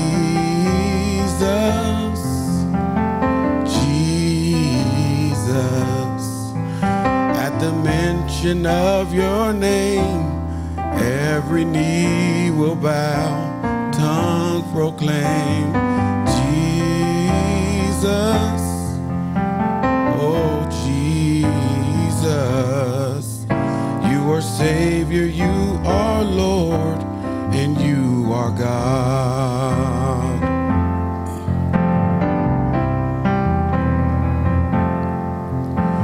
And you're the only living God. You're the only living God. I said that you're the only living God. I know that you're the only living God. And I love you, yes I love you, Lord. You're the only living God. And I praise you and I worship you. And I thank you, there's no one like you, Lord. I said you're the only living God.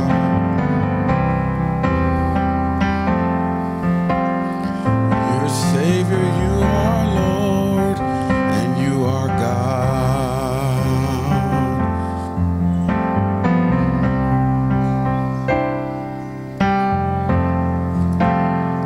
I learned how to lean and depend on Jesus. He's my friend and he's my guide. I said I learned how to lean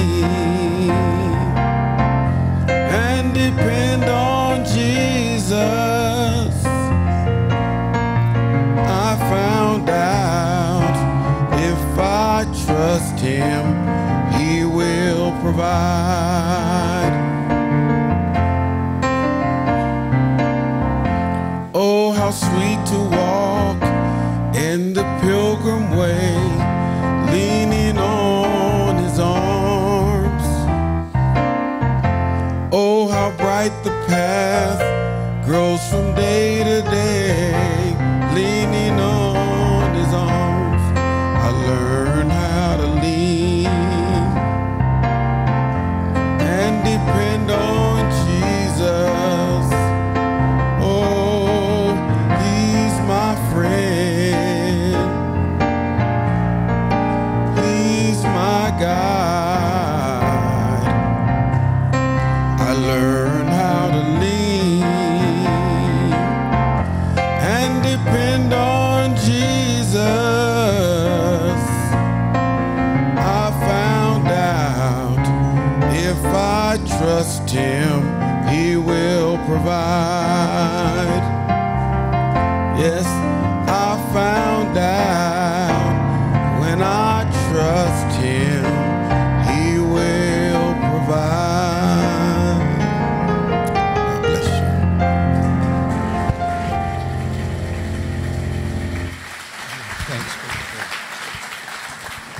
Thanks, Brother Jim Dalton. These 4 young men and women attended service in Flagstaff Sunday. And actually, Brother Dennis McGarry had the privilege of speaking that day, and the same day he lost his son. But Brother Jim wanted to share some of he had a chance to talk with those young people after for a while.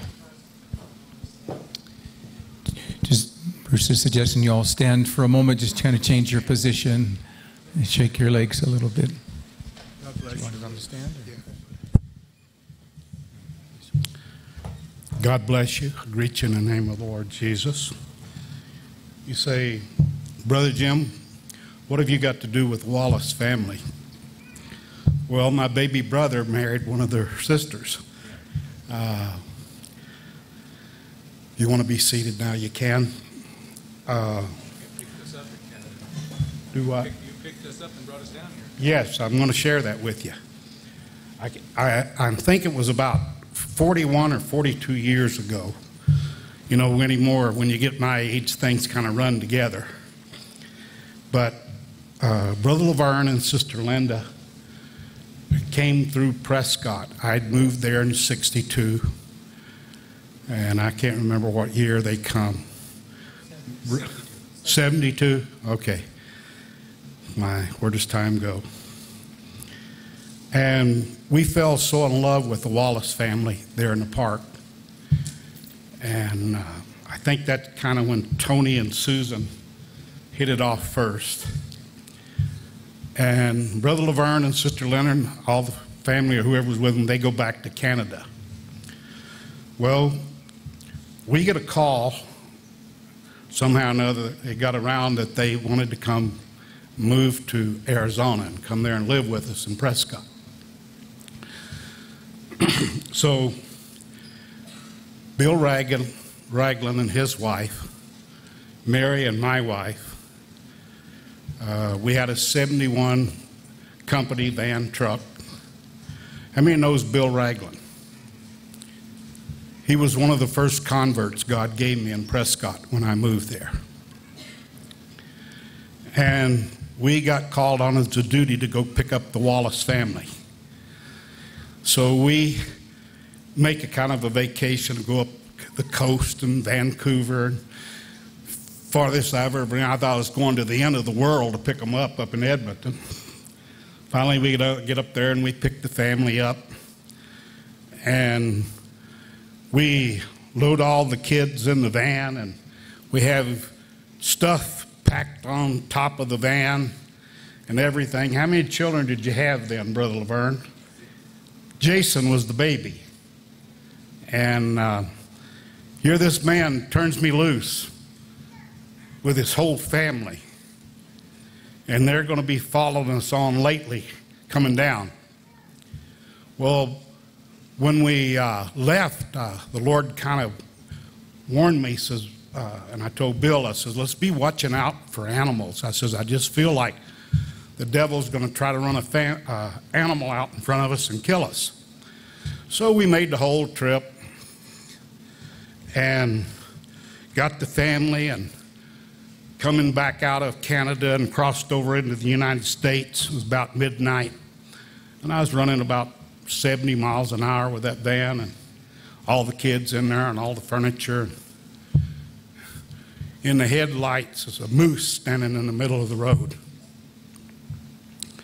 I said, oh God, help us. And there was that animal that the Lord had warned me about to watch for. And his horns were facing the van. Well, you know, the van, you haven't got nothing but windows up front. And I said, oh, God, help us. And I knew I couldn't hit the brakes too hard because I'd sling everything off the roof on the highway. That bull moose fell down just before I got there. And when he fell down, he get back up, he had his rear end turned to me. And I clipped him doing about 30 miles an hour. And how I rejoiced and praised God. You talk about a guy that's wide awake the rest of the night. That moose had fallen down and got his antlers turned away from us so they wouldn't come through the van. And then, let me back up a little. But before I got to the border, I had all these children and we was crossing the Canadian border. And I happened to realize the parents wasn't with us. And I thought, well, man, what am I going to do? So I get to the Canadian border and we check us all out. And he says, who does all these kids belong to? I said, well, they belong to the Wallace family. Well, where's their parents? I said, they're following us. I didn't say 2 or 3 weeks or 3 months later. So they led us across the border. What a miracle. So I had an experience. Brother Dennis preached an outstanding masterpiece sermon Sunday on grace. And I usually try to make it my point when we have young people, visitors, because I believe God's calling a young host too. And I wanted to go out and visit with them. And so I got out there, and of course Levi, or Jonathan, Dennis, and Louisa's boy, we've been very close the few months. He's come up and had me pray with him at church, and he was so sincere, wanting to be so right with God.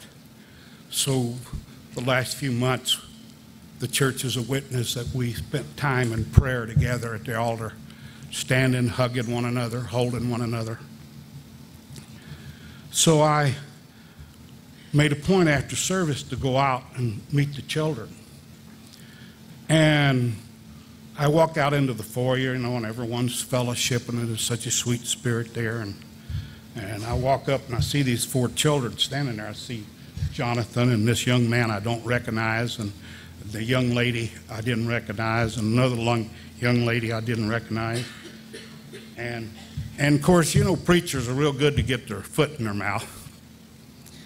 And Brother Dennis is getting ready to go to Europe, and so we were telling the people that he's going on a missionary trip, and he's got this burden and different things. Because we've always supported Brother Dennis. First missionary trip in Europe I was ever in was with Brother Dennis and Brother Heino out in camp and different things. So that part of the country is real special to me. One of the greatest meetings I ever had with young people was in Poland. And I was kind of talking about, and I said, man, and when I got to Germany and ministered there, I said, boy, them people had a hard spirit. And so I go out and I meet the kids, and I put my arm around Jonathan, and I see this handsome blonde-headed boy standing over there. I said, young man, who are you? He says, I'm Bruce Wallace's son. I'm Levi. He reaches over and shakes my hand and hugged me real strong. And I want you to know, I was Bruce's second dad. When we got to Prescott and the parents didn't get down there, Bruce lived with me and we had to farm the kids out. I think Jason was 2, wasn't he, Brother Wallace? 3? Okay, I was close. And here we had a 3-year-old baby, and so we had to find a place for all of them to live. So the Wallace family become 910 West Gurley's family. And so anyhow, after Levi introduced himself, and there's this beautiful young girl there, and I said, well, what's your name? She says, my name's Johanna. I said, oh my, Johanna. I said, that's the most beautiful name I've ever heard in my life. I said, if I'd have heard that name Johanna before I named my baby girl Joanna, I said, I would have named her Johanna. And so we had a lovely laugh. And so then I seen the little girl over there, and I said, who are you? She says, I'm Sabrina, and I'm from Germany. Well, I felt like a heel. I said, I want to tell you, young lady, the worst spirit in the world right now is in America to reject the gospel. And so that was my conversation with them. Well, then after I left and they were standing around talking to some more of the young people, when if you see me kind of crippled around, I've got to go have a hip replacement Friday morning at 8 o'clock. I'm not going to get to be at Brother Dennis's.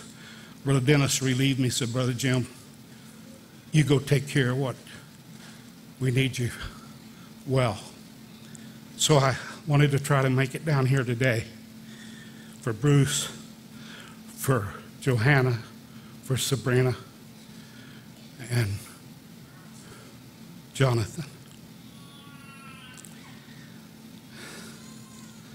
And after I left and I was over at Brother Dennis and I was visiting with one of the young women that's a spiritual woman, and she said, Brother Jim, after you left, he said there was an aura around those children that I saw. I want to read you something.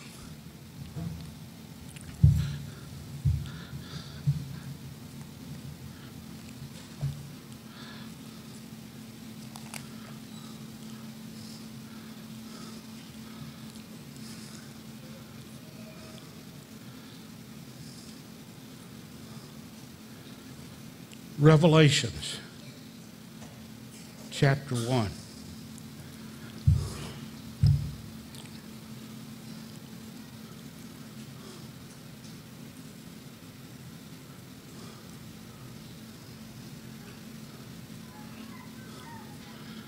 I'm having a problem reading. My eyes are a little full of tears. On the Lord's day, I was in the Spirit, and I heard behind me a loud voice, like a trumpet, which said, write on a scroll what you see and send it to the 7 churches, to the Ephesians, Smyrna, Pergamos, Thyatira, Philadelphia, and the Laodiceans. And then here's the other scripture. Revelations 1, verse 3. Blessed is the one who reads the words of this prophecy, and blessed are those who hear it and take to heart what is written in it, because the time is near.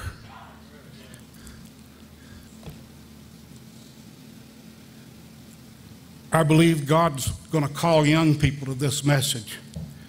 I was seeing an old school die off. I can remember when we was sitting at the altar at the tabernacle. I was 22 years old.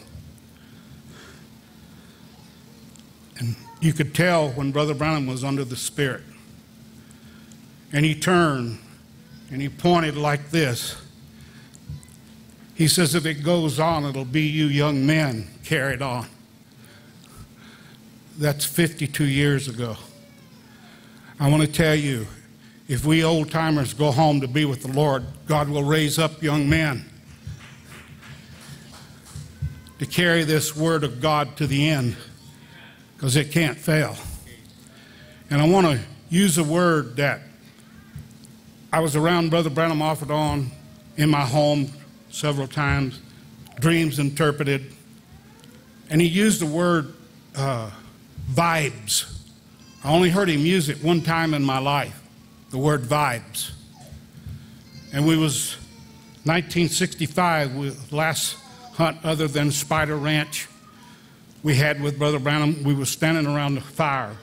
And if you ever want to go see that campfire and stand around the stones with me, we can still find it, okay?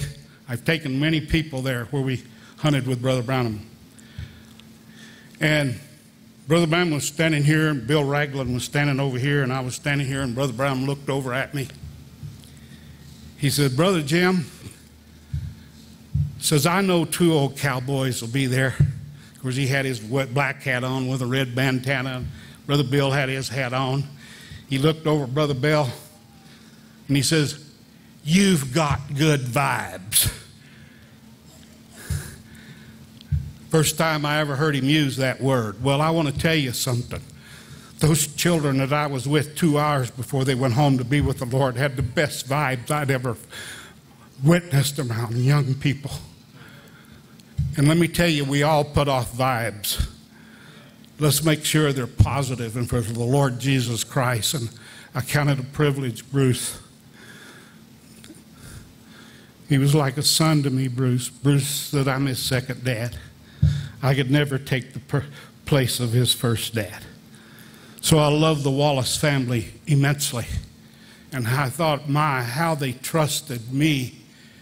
Almost hadn't known me no time, with their whole children and their family, to bring them to a place and to look after them and to care for them. Now they got a greater one looking after them, the Lord Jesus Christ. Count it a privilege to be here today. Thank you. Pray for us, Flagstaff. We need your prayers. We're looking for the soon coming of the Lord. I believe it's very near. And I want us to be ready. And if you notice, Brother Branham said that in the last part of his life, that tremendous victory came in what? Love divine. And I've been asking God, bring me the place that I'll have unconditional love for his people. It's time to forget about the doctrine. We know the doctrine will hold its own. It'll stand on its own ground, but let's all go on into perfection. Go on into Christ and love one another, because that's the only thing that's not going to fail. Love will never fail. So God bless you as these souls have been laid to rest in Christ. And I'm not concerned at all about their future. I'm looking forward to meeting them in the resurrection. So God bless you.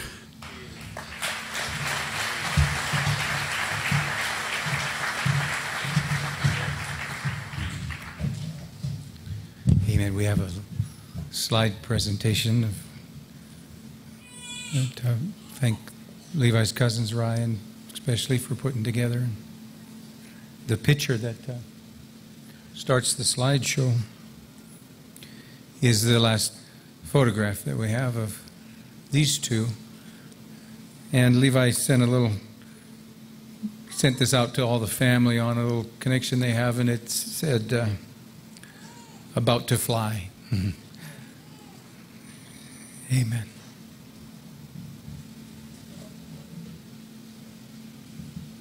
Be it unto me according to thy word, according to to thy promises, I can stand secure. Oh, carve upon my heart the truth that sets me free. According to thy word, O Lord, be it unto me.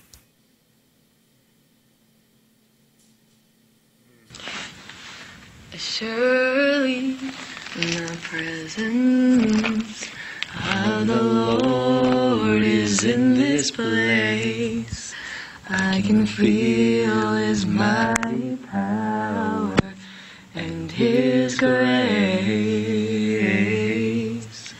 I can hear the rush of angels' wings. I see glory on each face. Surely the presence of the Lord is in this place.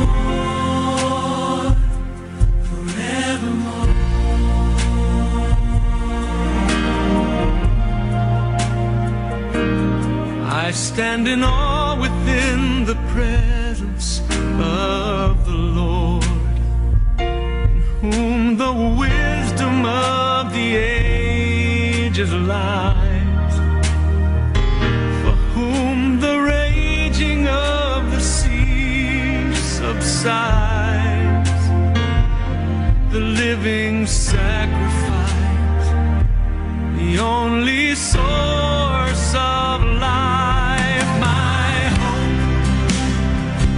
Is in the Lord from this time on and evermore.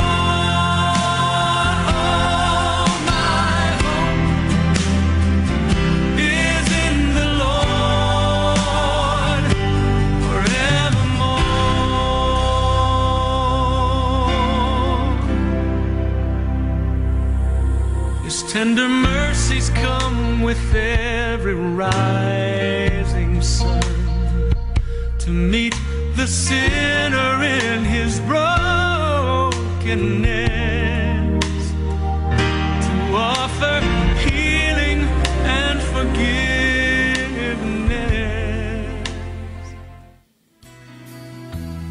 I am standing beneath your wings.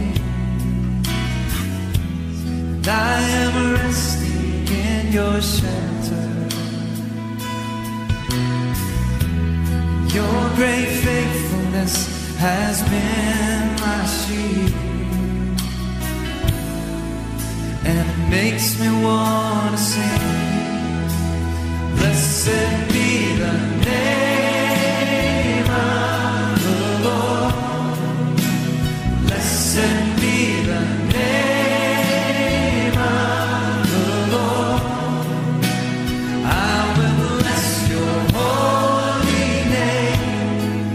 For all my days, blessed be the name of the Lord. Oh, blessed be your holy name. For all that you've given us, we bless you, Lord. And I sing praises to your name, oh Lord. For you daily bear my burden. Your great faithfulness is my reward, and it makes me want to sing. We sing.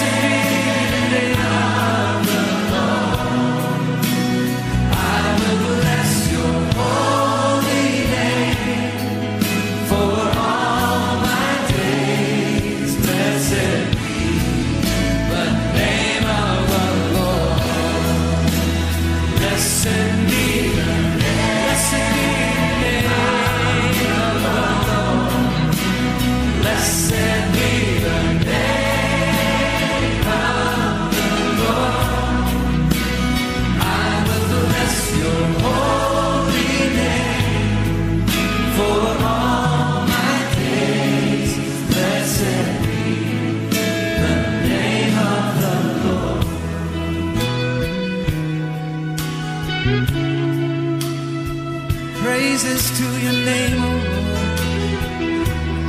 You alone are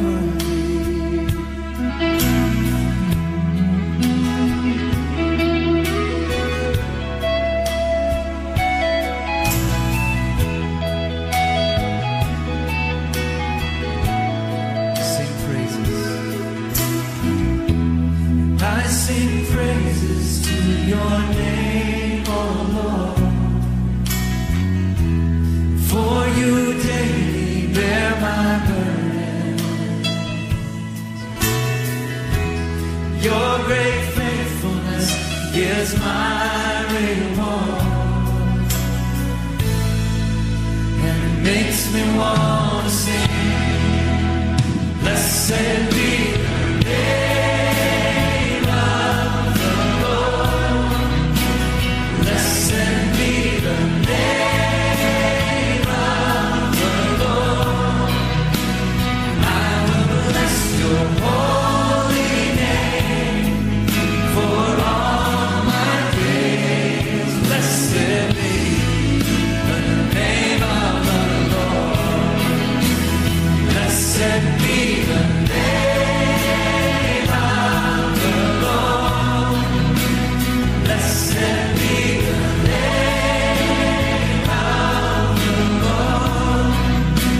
I will bless your holy name for all my days. Blessed be the name of the Lord. Blessed be the name of the Lord.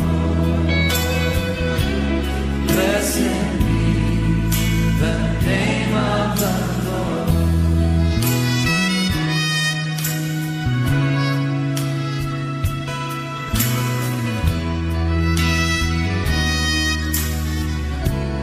How can we ever praise you enough, oh Lord?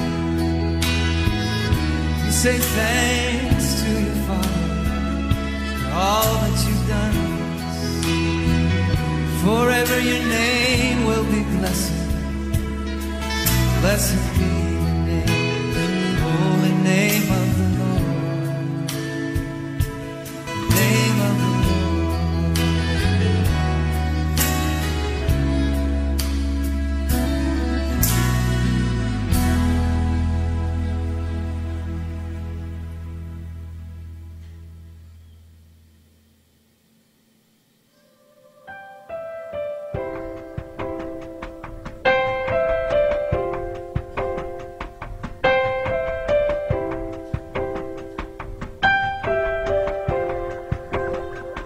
There is a candle in every soul, some brightly burning and some dark and cold. And there is a spirit who brings a fire, ignites a candle and makes his home. Carry your candle and run to the darkness.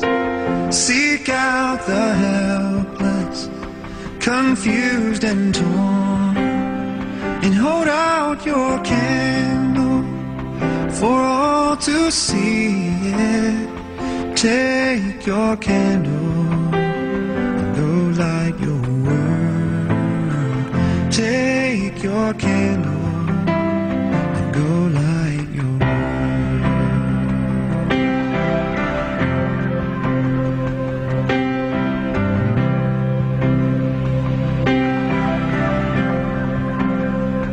frustrated brother. See how he's tried to light his own candle some other way. See now your sister, she's been robbed and lied to, still holds a candle without a flame. So carry your candle and run to the darkness. Seek out the lonely, the tired and worn, and hold out your candle for all to see it. Take your candle. Give me Jesus. Give me Jesus. You can have all this world, but give me Jesus.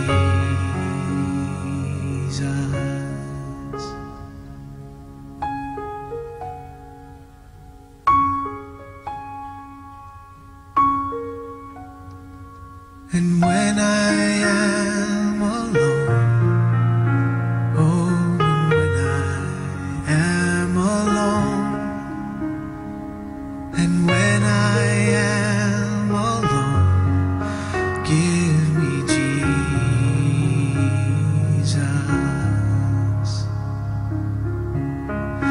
Give me Jesus. Give me Jesus.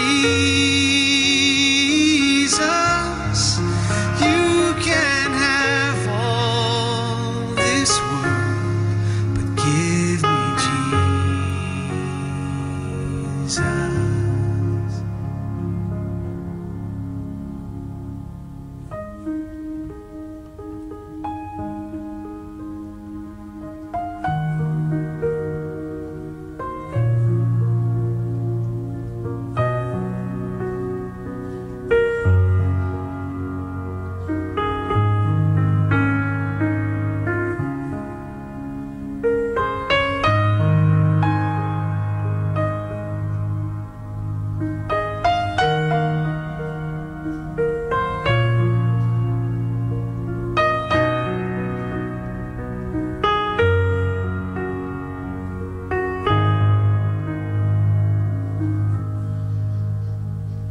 And when I come to die, oh, and when I come to die,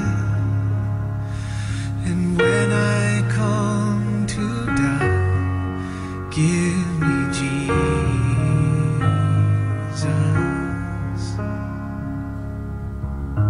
Give me Jesus. Give me Jesus. You can have all this world. You can have all this world. You can have all this world, but give me Jesus.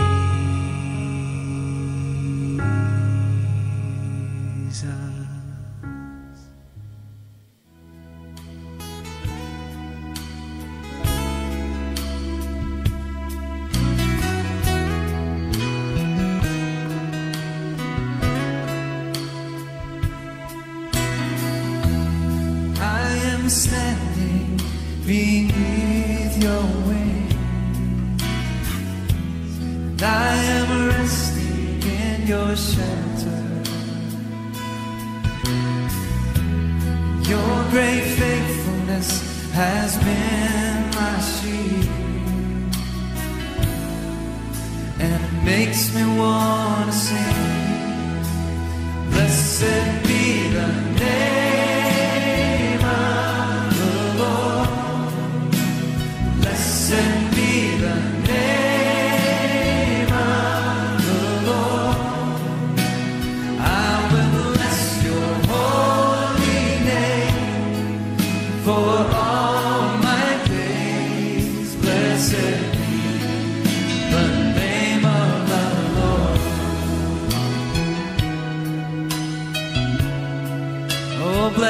your holy, holy name. For all that you've given us, we bless you, Lord. And I sing praises to your name, oh Lord. For you daily bear my burden. Your great faithfulness is my reward. And it makes me want to sing. We sing, blessed be the name, blessed be the name of the Lord. Holy name, blessed be the name of the Lord. I will bless your holy name for all my days. Blessed be the name of the Lord. Blessed be the name of the Lord. Blessed be the name of the Lord. I will bless your holy name for all my days. Blessed be the name of the Lord.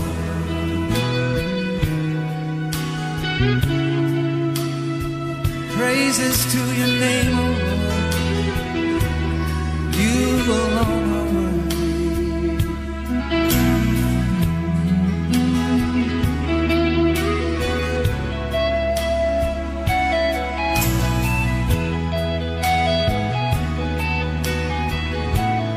sing praises.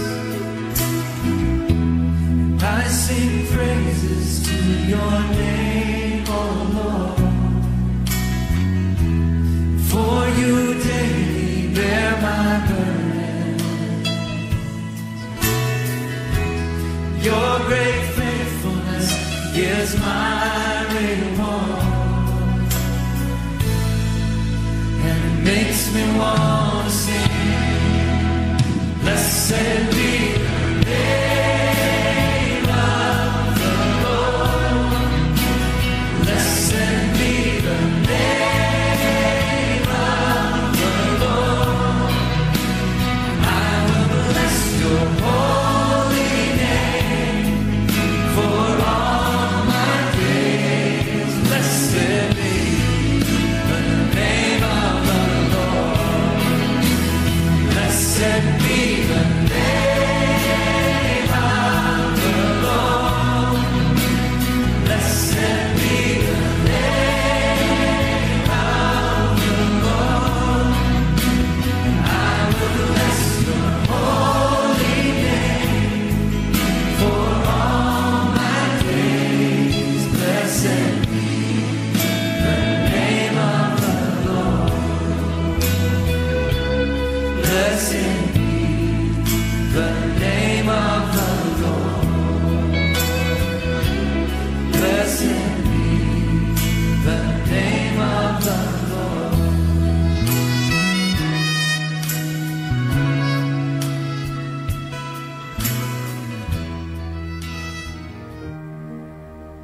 A purple sky to close the day. I wade the surf where dolphins play. The taste of salt, the dance of waves, and my soul wells up with hallelujahs. A lightning flash, my pounding heart, a breaching whale, a shooting star. Give testimony that you are, and my soul wells up with hallelujahs. Oh, praise him, all his mighty works.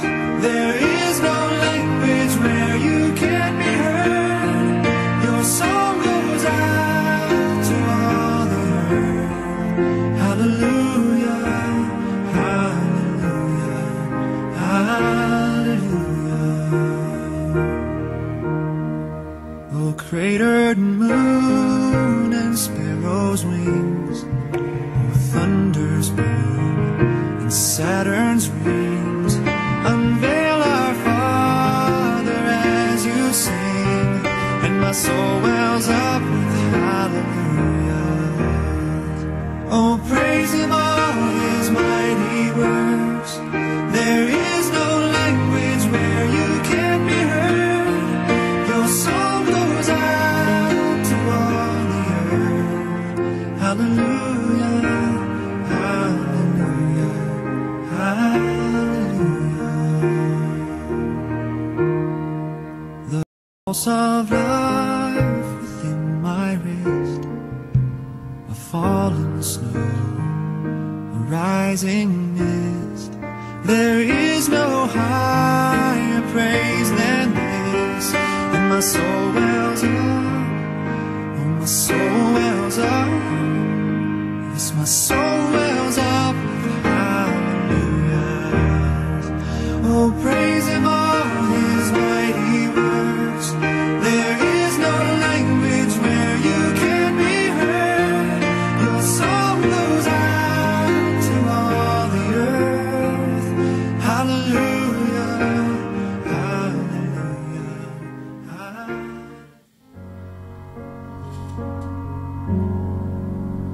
I hear the Savior say, thy strength indeed is small. Child of weakness, watch and pray. Find in me thine all in all. Jesus paid it all to him I owe. Sin had left a crimson stain, he washed it white as snow. Lord, now indeed I find thy power in thine alone can change the leper's spots and melt the heart of stone. Jesus paid it all to him I owe. Sin had left a crimson stain, he washed it white as snow.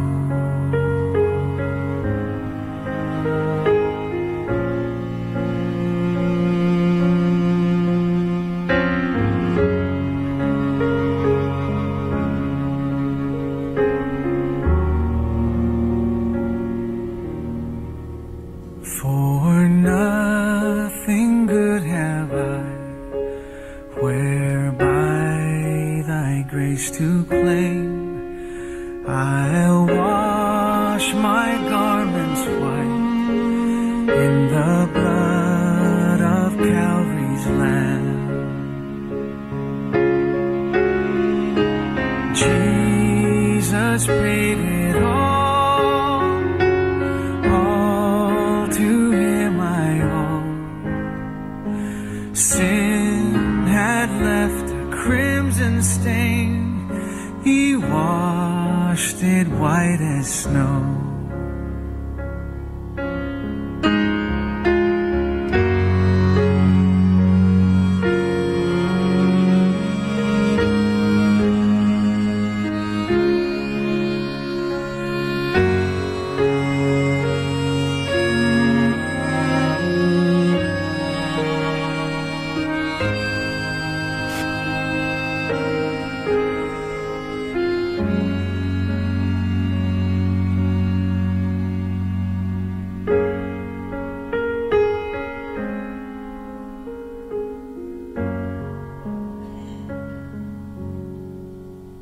And when before the throne I stand in him complete, Jesus died my soul to save. My lips shall still repeat,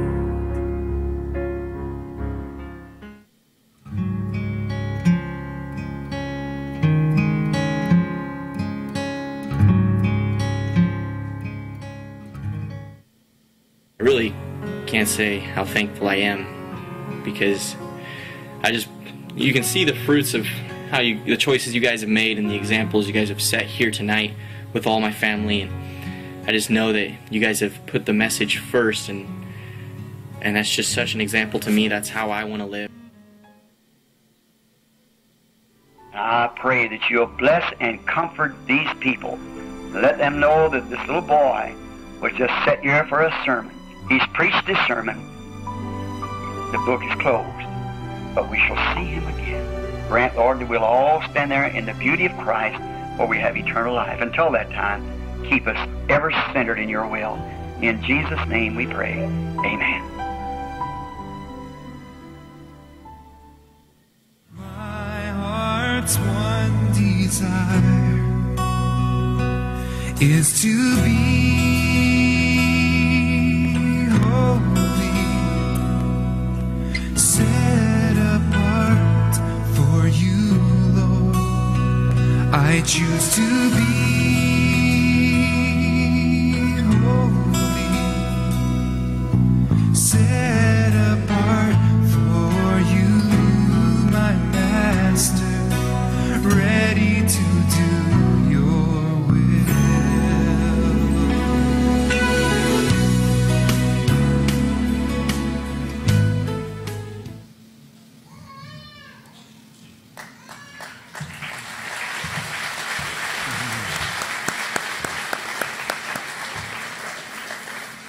Why don't you stand once again and change your position? You know, you don't get a dress rehearsal for these kind of things.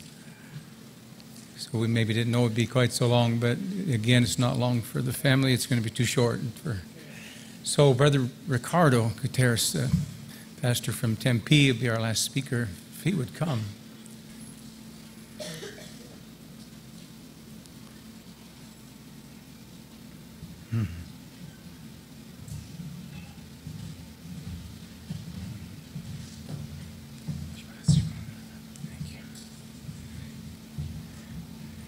Amen.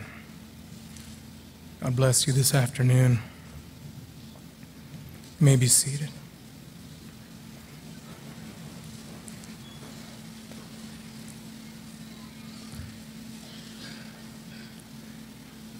Reading from Scripture.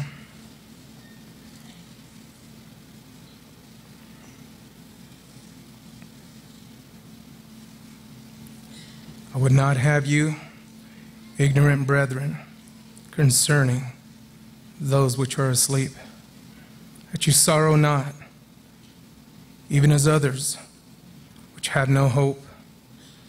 For if we believe that Jesus died and rose again, even so then, that sleep in Jesus will God bring with him.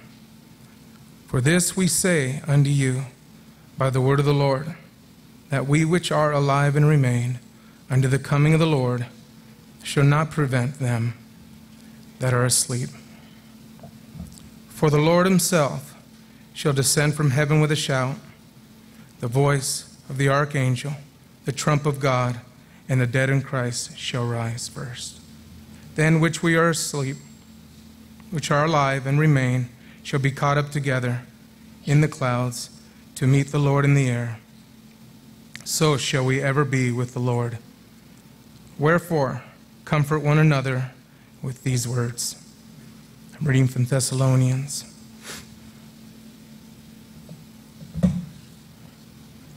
Amen.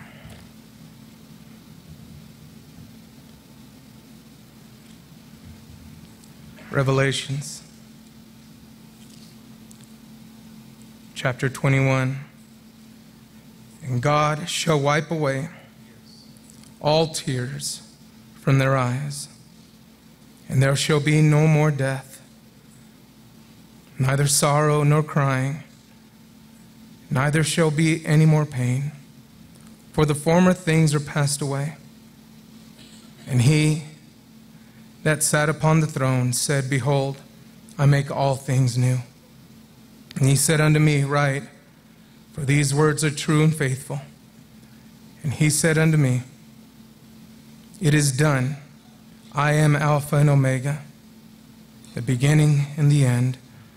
I will give unto him that. Thank you, Lord. That is the thirst of the fountains of water of life freely. He that overcometh shall inherit all things, and I will be his God, and he shall be my son. Amen. The prophet of God said in Garnet Peak's funeral,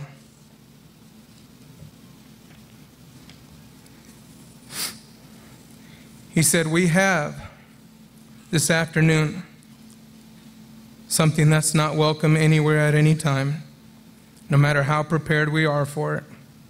It's always an unwelcome guest that's sure to come to everyone. And it's heartless, and I'm sure if I had been a death, I don't think I would want to come to a home as this that death has come to. This young Christian that we have, as we know him, as our brother Levi. And we're here today assembled to pay our last respects to this young, gallant Christian. It's the last thing that we can do for him upon the earth.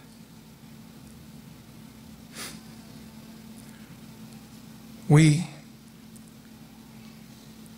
must meet that someday. We've got to meet it, young or old, sooner or later. It will come to all of us someday. The sun says that Levi will rise again. The flowers say he'll rise again. The word says he'll rise again. Every nature, all creation says he'll rise again. Earth churning says he'll rise again. Everything that you see, even to the Word of God, the Holy Spirit within my bosom and other Christian believers here is pulsating now with faith that says he'll rise again. This is not the end of Levi. This is the end of his purpose on life here on earth. He'll rise again. See, the whole thing, he will rise again. So what are we? What's our worry? You know, God looked at his garden and he plucked a few special flowers.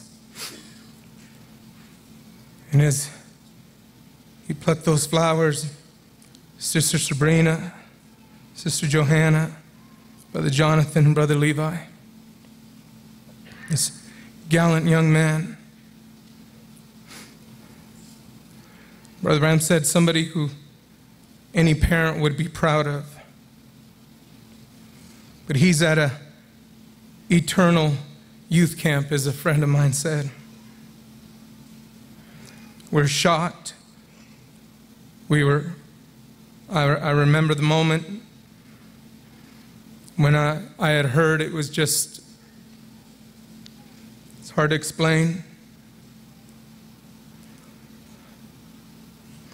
But nothing sneaks up on God. It's God's plan. God has a purpose. In his purpose, he doesn't have a backup plan. He only has his plan. And it will be fulfilled. And as we recognize that these young people, they have received a reward because of a decision they made. And we know that when you make a decision, and the Bible says that God is a faithful and true witness. And he witnesses our decisions. And we reap the reward of our decisions. And today, I thought, you know, there was a decision that was made on the cross one day where Jesus was on the cross for every one of us. And there was one thief there that made a decision. He made an eternal decision, and he said, Lord, remember me. Remember me when you come into your kingdom. And that very act received a reward. And I was thinking as my wife and I were driving, we're talking a little bit, I thought what it must have been for Brother Levi and the young people to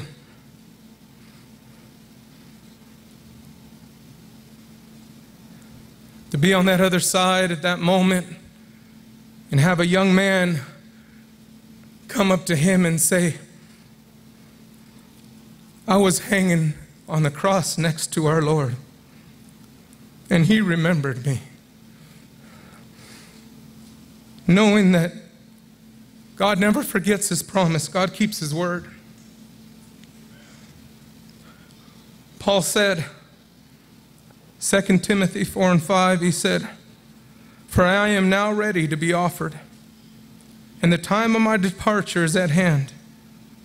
I have fought a good fight. I have finished my course. I have kept the faith. Henceforth, there is laid up for me a crown of righteousness, which the Lord, the righteous judge, shall give me at that day. Not only me, but unto all them that love his appearing. We know we spent enough time with Brother Levi to recognize he loved the appearance of the Lord. He lived. He had made a decision, and today he is reaping the reward of a decision he made. We saw him being baptized by water. The man had the Holy Spirit in his life, the young man. And today he has reaped that reward. God is a faithful and true witness.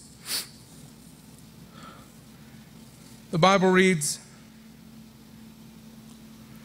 for what is a man profited if he shall gain the whole world and lose his own soul? What shall a man give in exchange for his soul? For the Son of Man shall come in glory of his Father with his angels, and then he shall reward every man according to his works. 1 Corinthians 3. Now he that planteth and he that watereth are one, and every man shall receive his own reward according to his own labor. Revelations 22 says, behold, I come quickly, and my reward is with me, to give every man according to his work shall be. And this man, thief on the cross, he said these wonderful words, and that was to remember me, Lord.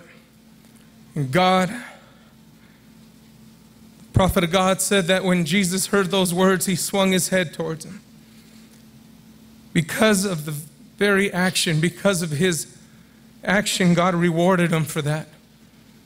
There's a faithful and a true witness. That thief was rewarded with eternal life because of the decision that he made. The word reward means a just recompense. Now, we reap different things based on the reward, based on our decisions. And this thief reaped eternal life, and Levi Wallace has reaped eternal life. He is not regretting his decision.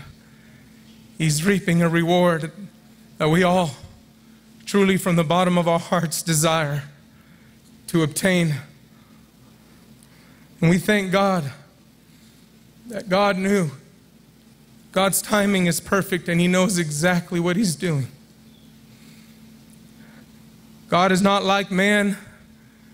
Man's timing is off. Man's timing is missed, but God's timing is perfect. And he chose to take these young people home right at the perfect time.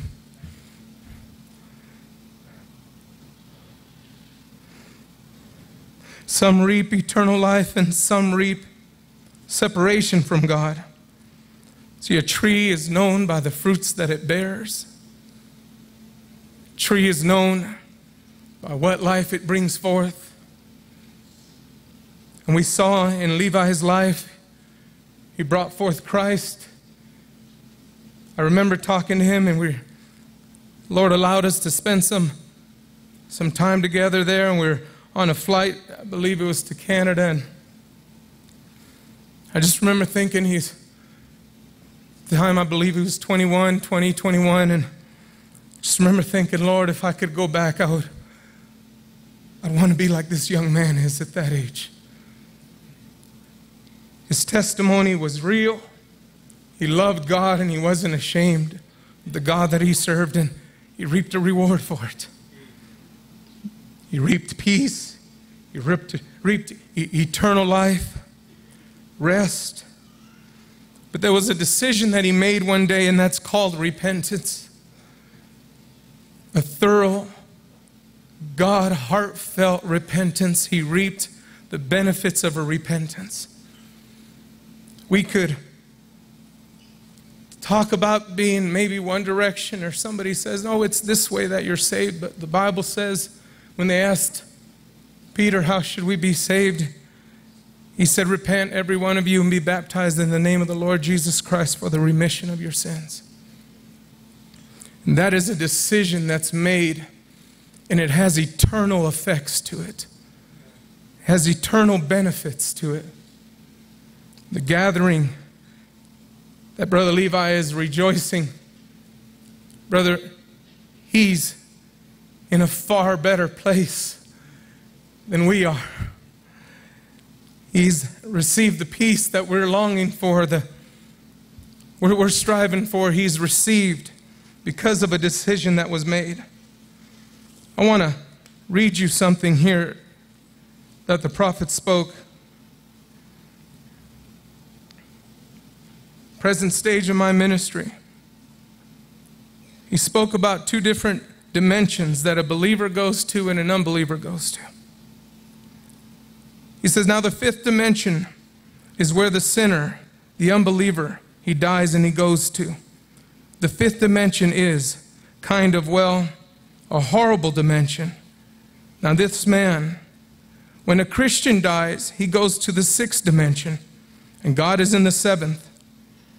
Now then, you see, the Christian, when he dies, he goes under the altar of God, right into the presence of God, under the altar, and he's at rest. To break it down, when a man, an unbeliever, when he dies, when a man has a nightmare, he's not altogether asleep, neither is he awake. He's between sleep and awake. And that's what makes him have a horrible shaking and screaming, because he's not asleep, he's not awake. And to take that shows where a man goes when he dies unconverted.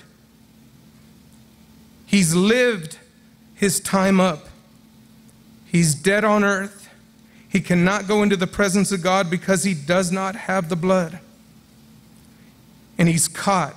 He cannot come back to earth because his time's finished here on earth. And he's caught between. He's in a nightmare, see? He can't go into the presence of God to rest. He can't go back, come to earth, because his time's up. He's in a nightmare. And there he stays until the day of judgment, a horrible thing to be in. But Brother Branham tells us about a believer by the name of F.F. Bosworth. And he talks about how he was on his deathbed there, and Brother Branham went to see him, and he said, I have a question for you. He said, when was the happiest time of your life? He said, right now, Brother Branham. He said, I'm ready to go into the presence of God, who he had served for 60 some odd years. And we're told that before he died, that his family was all gathered around there, the couch that he was on, and that he stood up and walked across the floor, and he shook hands with his mother, who had gone on in converts from his meetings. And he shook hands with people who had already passed on and received their reward. And Brother Branham said it shows that if it's hard to cross Jordan, God will send your loved ones to meet you and cross with you. There is no regret in the decision that was made for F.F. Bosworth, and there was no regret in the decision that was made by Brother Levi. The rewards, brother, is worth every tear. The reward is worth every heartache. The reward is worth every disappointment, is to reap the reward of eternal life. Brother Branham said the psalm of life is lives of great men all remind us we can make our lives sublime. With partings, leave behind us footprints on the sands of time. And Levi has certainly left footprints in many of our lives. The heartache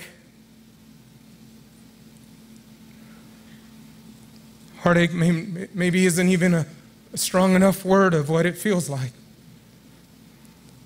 But to the family, I can say truly that there was no rainbow until the storm came.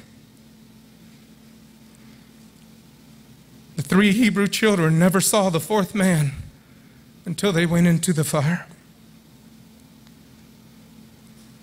Truly, as Brother Russell said, God has confidence in Job. Brother Branham said, God has confidence in you. There's a little song. It says, remember me. When tears are falling down, yes, remember me. When friends are not around. And when I cross over this river of Jordan, when you're calling the roll, Lord, remember me. That was, I believe, that is, I believe, the cry of every believer is, Lord, remember me. When it seems like maybe life comes so much faster than what we feel we're ready, Lord, remember me. This reality of Brother Levi, the Lord, taking that little flower from us, it's a wake-up call. I don't believe it was just for one single purpose of taking the young man home. I believe it's a wake-up call that we could search our hearts and have the time that God has allotted us. See, Levi wrote in this journal to think that he has a part to play. And the prophet of God said, God will not take anyone home until he's finished his portion on earth. You and I, each and every one of us, have a part to play. Each and every one of us are playing our part. But let's make an eternal decision. If you haven't made an eternal decision, don't wait, because tomorrow may not be yours. I looked at Levi, and just a strong, handsome young man, and you thought, boy, this young man, he's just going to be. But God had other plans. God had other plans because he had fulfilled his purpose in life. And we, each and every one of us, have a purpose. And brother, sister, I believe that we've given this opportunity, given this, forgive the term, but given this shake so that we could once again search our hearts and ask God, remember me, Lord. Remember me when it seems like we're all alone, or remember me when it seems like the battle's not ending. We can call on a living God because we still have the breath of life in our bodies. We're not promised to have it tomorrow. All things that are done with They will pass, but only that which is done for Christ will last. The Bible says, Matthew 11, "Come unto me, all ye that labor and are heavy laden, and I will give you rest. Take my yoke upon you and learn of me, for I am meek and lowly in heart, and ye shall find rest unto your soul. For my yoke is easy and my burden is light." And I'll say it like the prophet said, and just once more, Elijah. Just once more, Lord. He said, run for your life. It's later than you think. Run for your life. I had a little laminated quote that I always carried in my Bible, and Levi and I were spending some time together, and I gave it to him, and Brother Bruce gave me a copy of it today. In the Message of Church Age, he says, "The word has never failed in the mouth of a believing Christian. And in this last age, it is here stronger and greater than ever in the true word bride. Oh, little flock, you little minority, hold on to the word. Fill your mouth and heart with it, and someday God will give you the kingdom." Amen. I know as we are faced with something so, which seems unreal, but we're faced with this reality. And every one of us are going to have, if the Lord tarries, every one of us are going to have to cross this bridge. But there is an opportunity to make a decision. There's an opportunity to ask God to give me eternal life. Give me something so real that death can't touch me. That all death is, it's hooked up to a buggy to bring us into the presence of God. And I know as young people, we live life carefree, and we live life maybe feeling like we could just, we're going to go on for years and this is going to go on, but one day God's going to call our name. And we have to recognize we can't stop it. But our outcome, our reward is based on the decision we'll make. Levi made the right decision. The life he lived, the Christ he served. That blood is so powerful that it will remove every stain and it'll clear the path to go into the presence of God. But we have to ask God for the blood. That forgiveness is there. Jesus said on the cross, he said, "Father, forgive them, for they know not what they do." That forgiveness has been given to us. But we have to ask for that forgiveness. There has to be a thorough desire, a thorough repentance. Because we were all, no matter how good we think we might be, we were all born in sin and shaped in iniquity and came into this world speaking lies. But there is a God that can change the outcome of what our natural birth brought onto us. There is a real God. Amen. And as we get ready to close this service, maybe I could ask Sister Sharon Poe, would you mind just for a moment to come to the piano?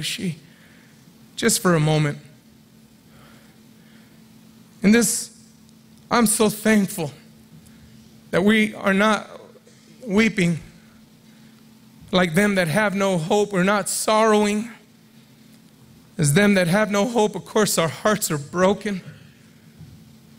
But God's plan is so much greater than our plan. He said his ways are greater than our ways. Amen. Something keeps holding me. Amen. And I know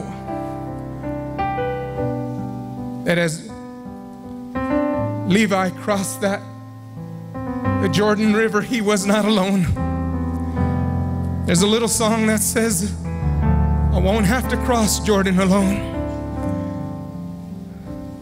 Jesus will be there to lead me home.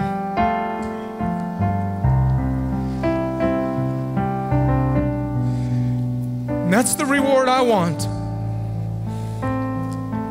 We want to make a decision to receive a reward of eternal life. I don't want to be caught in a nightmare. I don't want to be caught in a place of, oh Lord, if I just had another chance. This is our chance.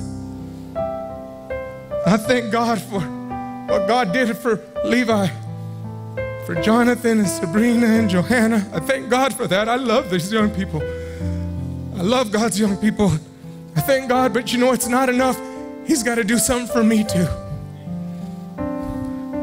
And age has nothing to do with it. The decision we make has everything to do with it. Amen. Could I maybe ask if we would just bow our heads for a moment?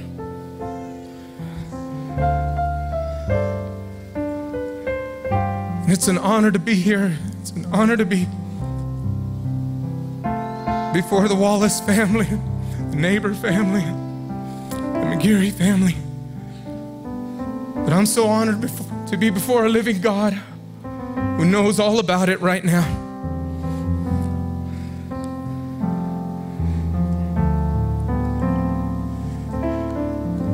And as we just close our eyes together, I'd just like to take this opportunity. If there's anyone here that would just say, Lord, between me and you, Lord, would you remember me? Would you slip up your hand and say, Lord, just remember me. Remember me where I'm at, Lord. God bless those hands. Anyone else, Lord, remember me. Lord, remember me as tears flow. Remember me as I feel all alone.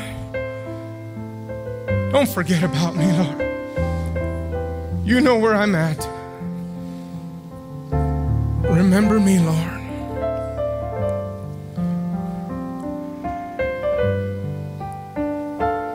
Heavenly Father, Lord, you saw the hands that went up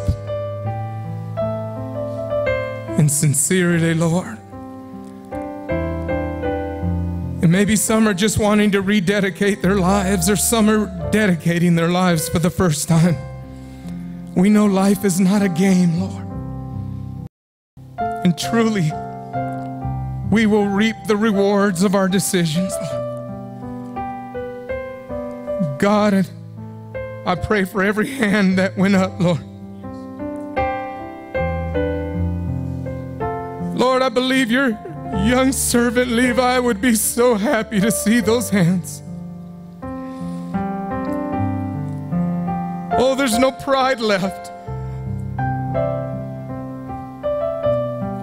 When there's no arrogance left, but just a true heart saying, Lord, remember me.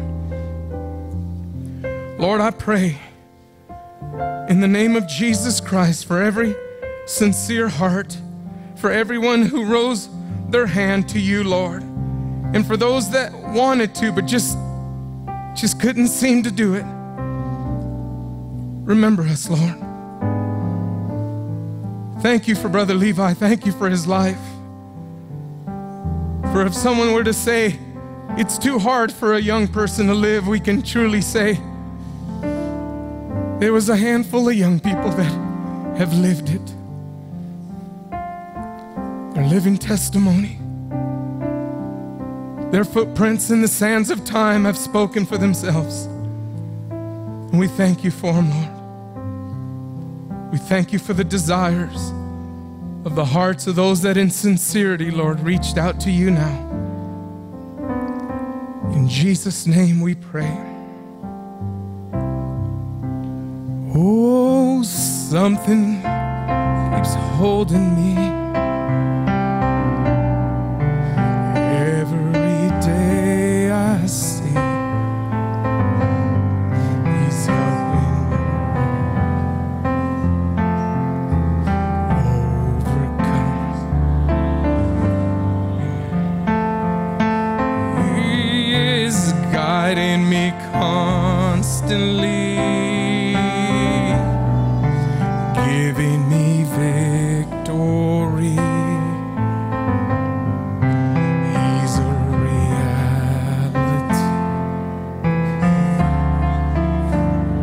Amen. Let's sing that together. Jesus keeps holding me. Oh, my Jesus keeps holding me. Thank you, Lord. Every day I see. Amen. God bless you.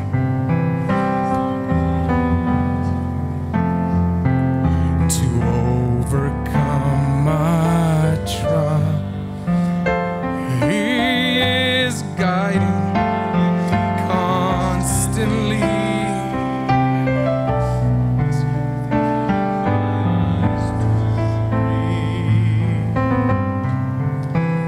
It's a reality. Something keeps holding me. Amen. This is the close of the service. Bruce and Mindy and Emily and Allison, Lydia, Alana. It could never be the same for you. Your family wheel's broken. There's a spoke missing. It can never be the same, and it won't be in this dimension. But this is not our home. So we look for a kingdom where Christ rules in righteousness, and the circle's not broken there. Amen. Shall we stand together? Brother Paul Dirksen was going to come and dismiss in prayer. We also have a song to sing that Levi loved for closing, and that's this. That seems like home to me. That's where I want to be. Can you play that? Don't know. Could you put that song up on the screen? That was the last one on the program. That's a little too low, I think.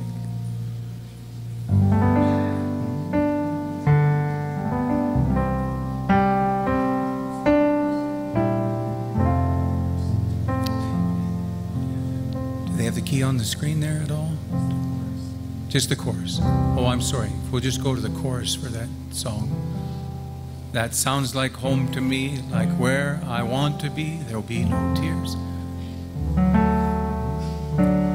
That sounds like home to me, like where I want to be. There'll be no tears to fill our eyes again. Oh, the hills will echo with a story as we sing of His grace and glory, where the saints of God will be. Oh, that sounds like home to me. Could we have our other musicians also come? Well, that sounds like home to me. Oh, like where I want to be.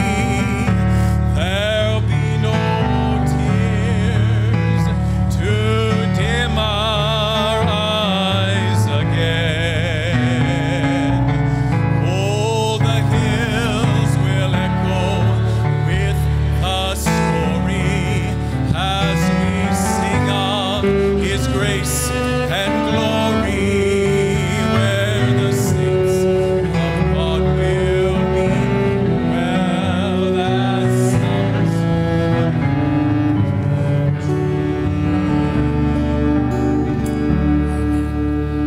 Let's just bow our hearts and our heads together.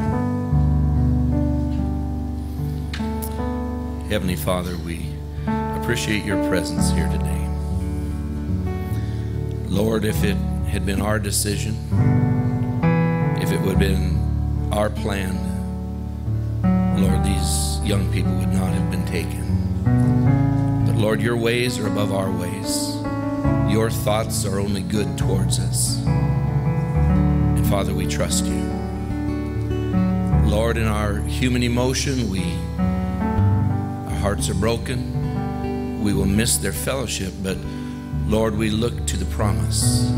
We look to the reality of your word, and we know, Lord, that one day we'll be home and that wheel is not broken. Lord, many times I've held babies in my hands to dedicate them, to thank you for sending them to the family, and we give them back to you. We dedicate them to you in Jesus' name. And we pray that they will come to that place in their lives where they give themselves to you and become a true child of God, born again. And Lord, it's comforting, Lord, to see a young man that truly gave his life to you, gave his heart to you, and that you used him. He had a purpose, and Father, he served it well. We thank you for the testimony that he has been, and I believe will continue to be. Lord, I think of how that before life can come, a seed goes into the ground, it has to die. And Father, I pray even as the testimony of these 4 young people, as they have given their lives with a testimony that they were your children, they were Christians, I pray now that it would bring forth life. I'm mindful, Father, also of how Brother Branham said so clearly that God might prepare a person for his whole life for maybe 10 minutes of ministry. And Lord, I do believe that the testimony of these young people, this testimony of Brother Levi, was for a purpose. And Lord, I believe that maybe he never would have preached a sermon. Maybe he never would have sang harmony down here. That wasn't your purpose for him. But Father, I believe the life that he lived and the impact now of, in what our eyes would be an untimely death, but in your eyes was at the right time. I believe that that is going to reach more people than perhaps any sermon that could have been preached. Father, I commit our brother back into your hands. I commit the family into your hands, Lord. How we would love to be able to comfort them. That's why we've gathered here. We offer them our love and our compassion and our comfort. But you are the comforter. Only you can truly comfort. And so, Father, we pray, as the prophet Isaiah said that you would keep him in perfect peace, whose mind is stayed on you, because his trust is in you. I pray that our eyes would be on the promise, on the faithfulness of your word, and that we would just trust you in all things. Be with the family, be their comforter, be their peace. The times of sorrow and grief, make your presence known, Father. We ask these things, commit them to you in Jesus Christ's precious name. Amen. The Wallace family so appreciates your show of love for coming and spending this time with the family. And may God reward you hundredfold for that. There's some refreshments that are behind the building here, some sandwiches and things. So we'd love for you to stay with us. If there's anybody that God's moved on your heart and you'd like special prayer, you just come down front. There's brothers to sure meet you here. We'd be honored to pray with you. God richly bless you as you go. Amen. Love one another. Well, that sounds like home to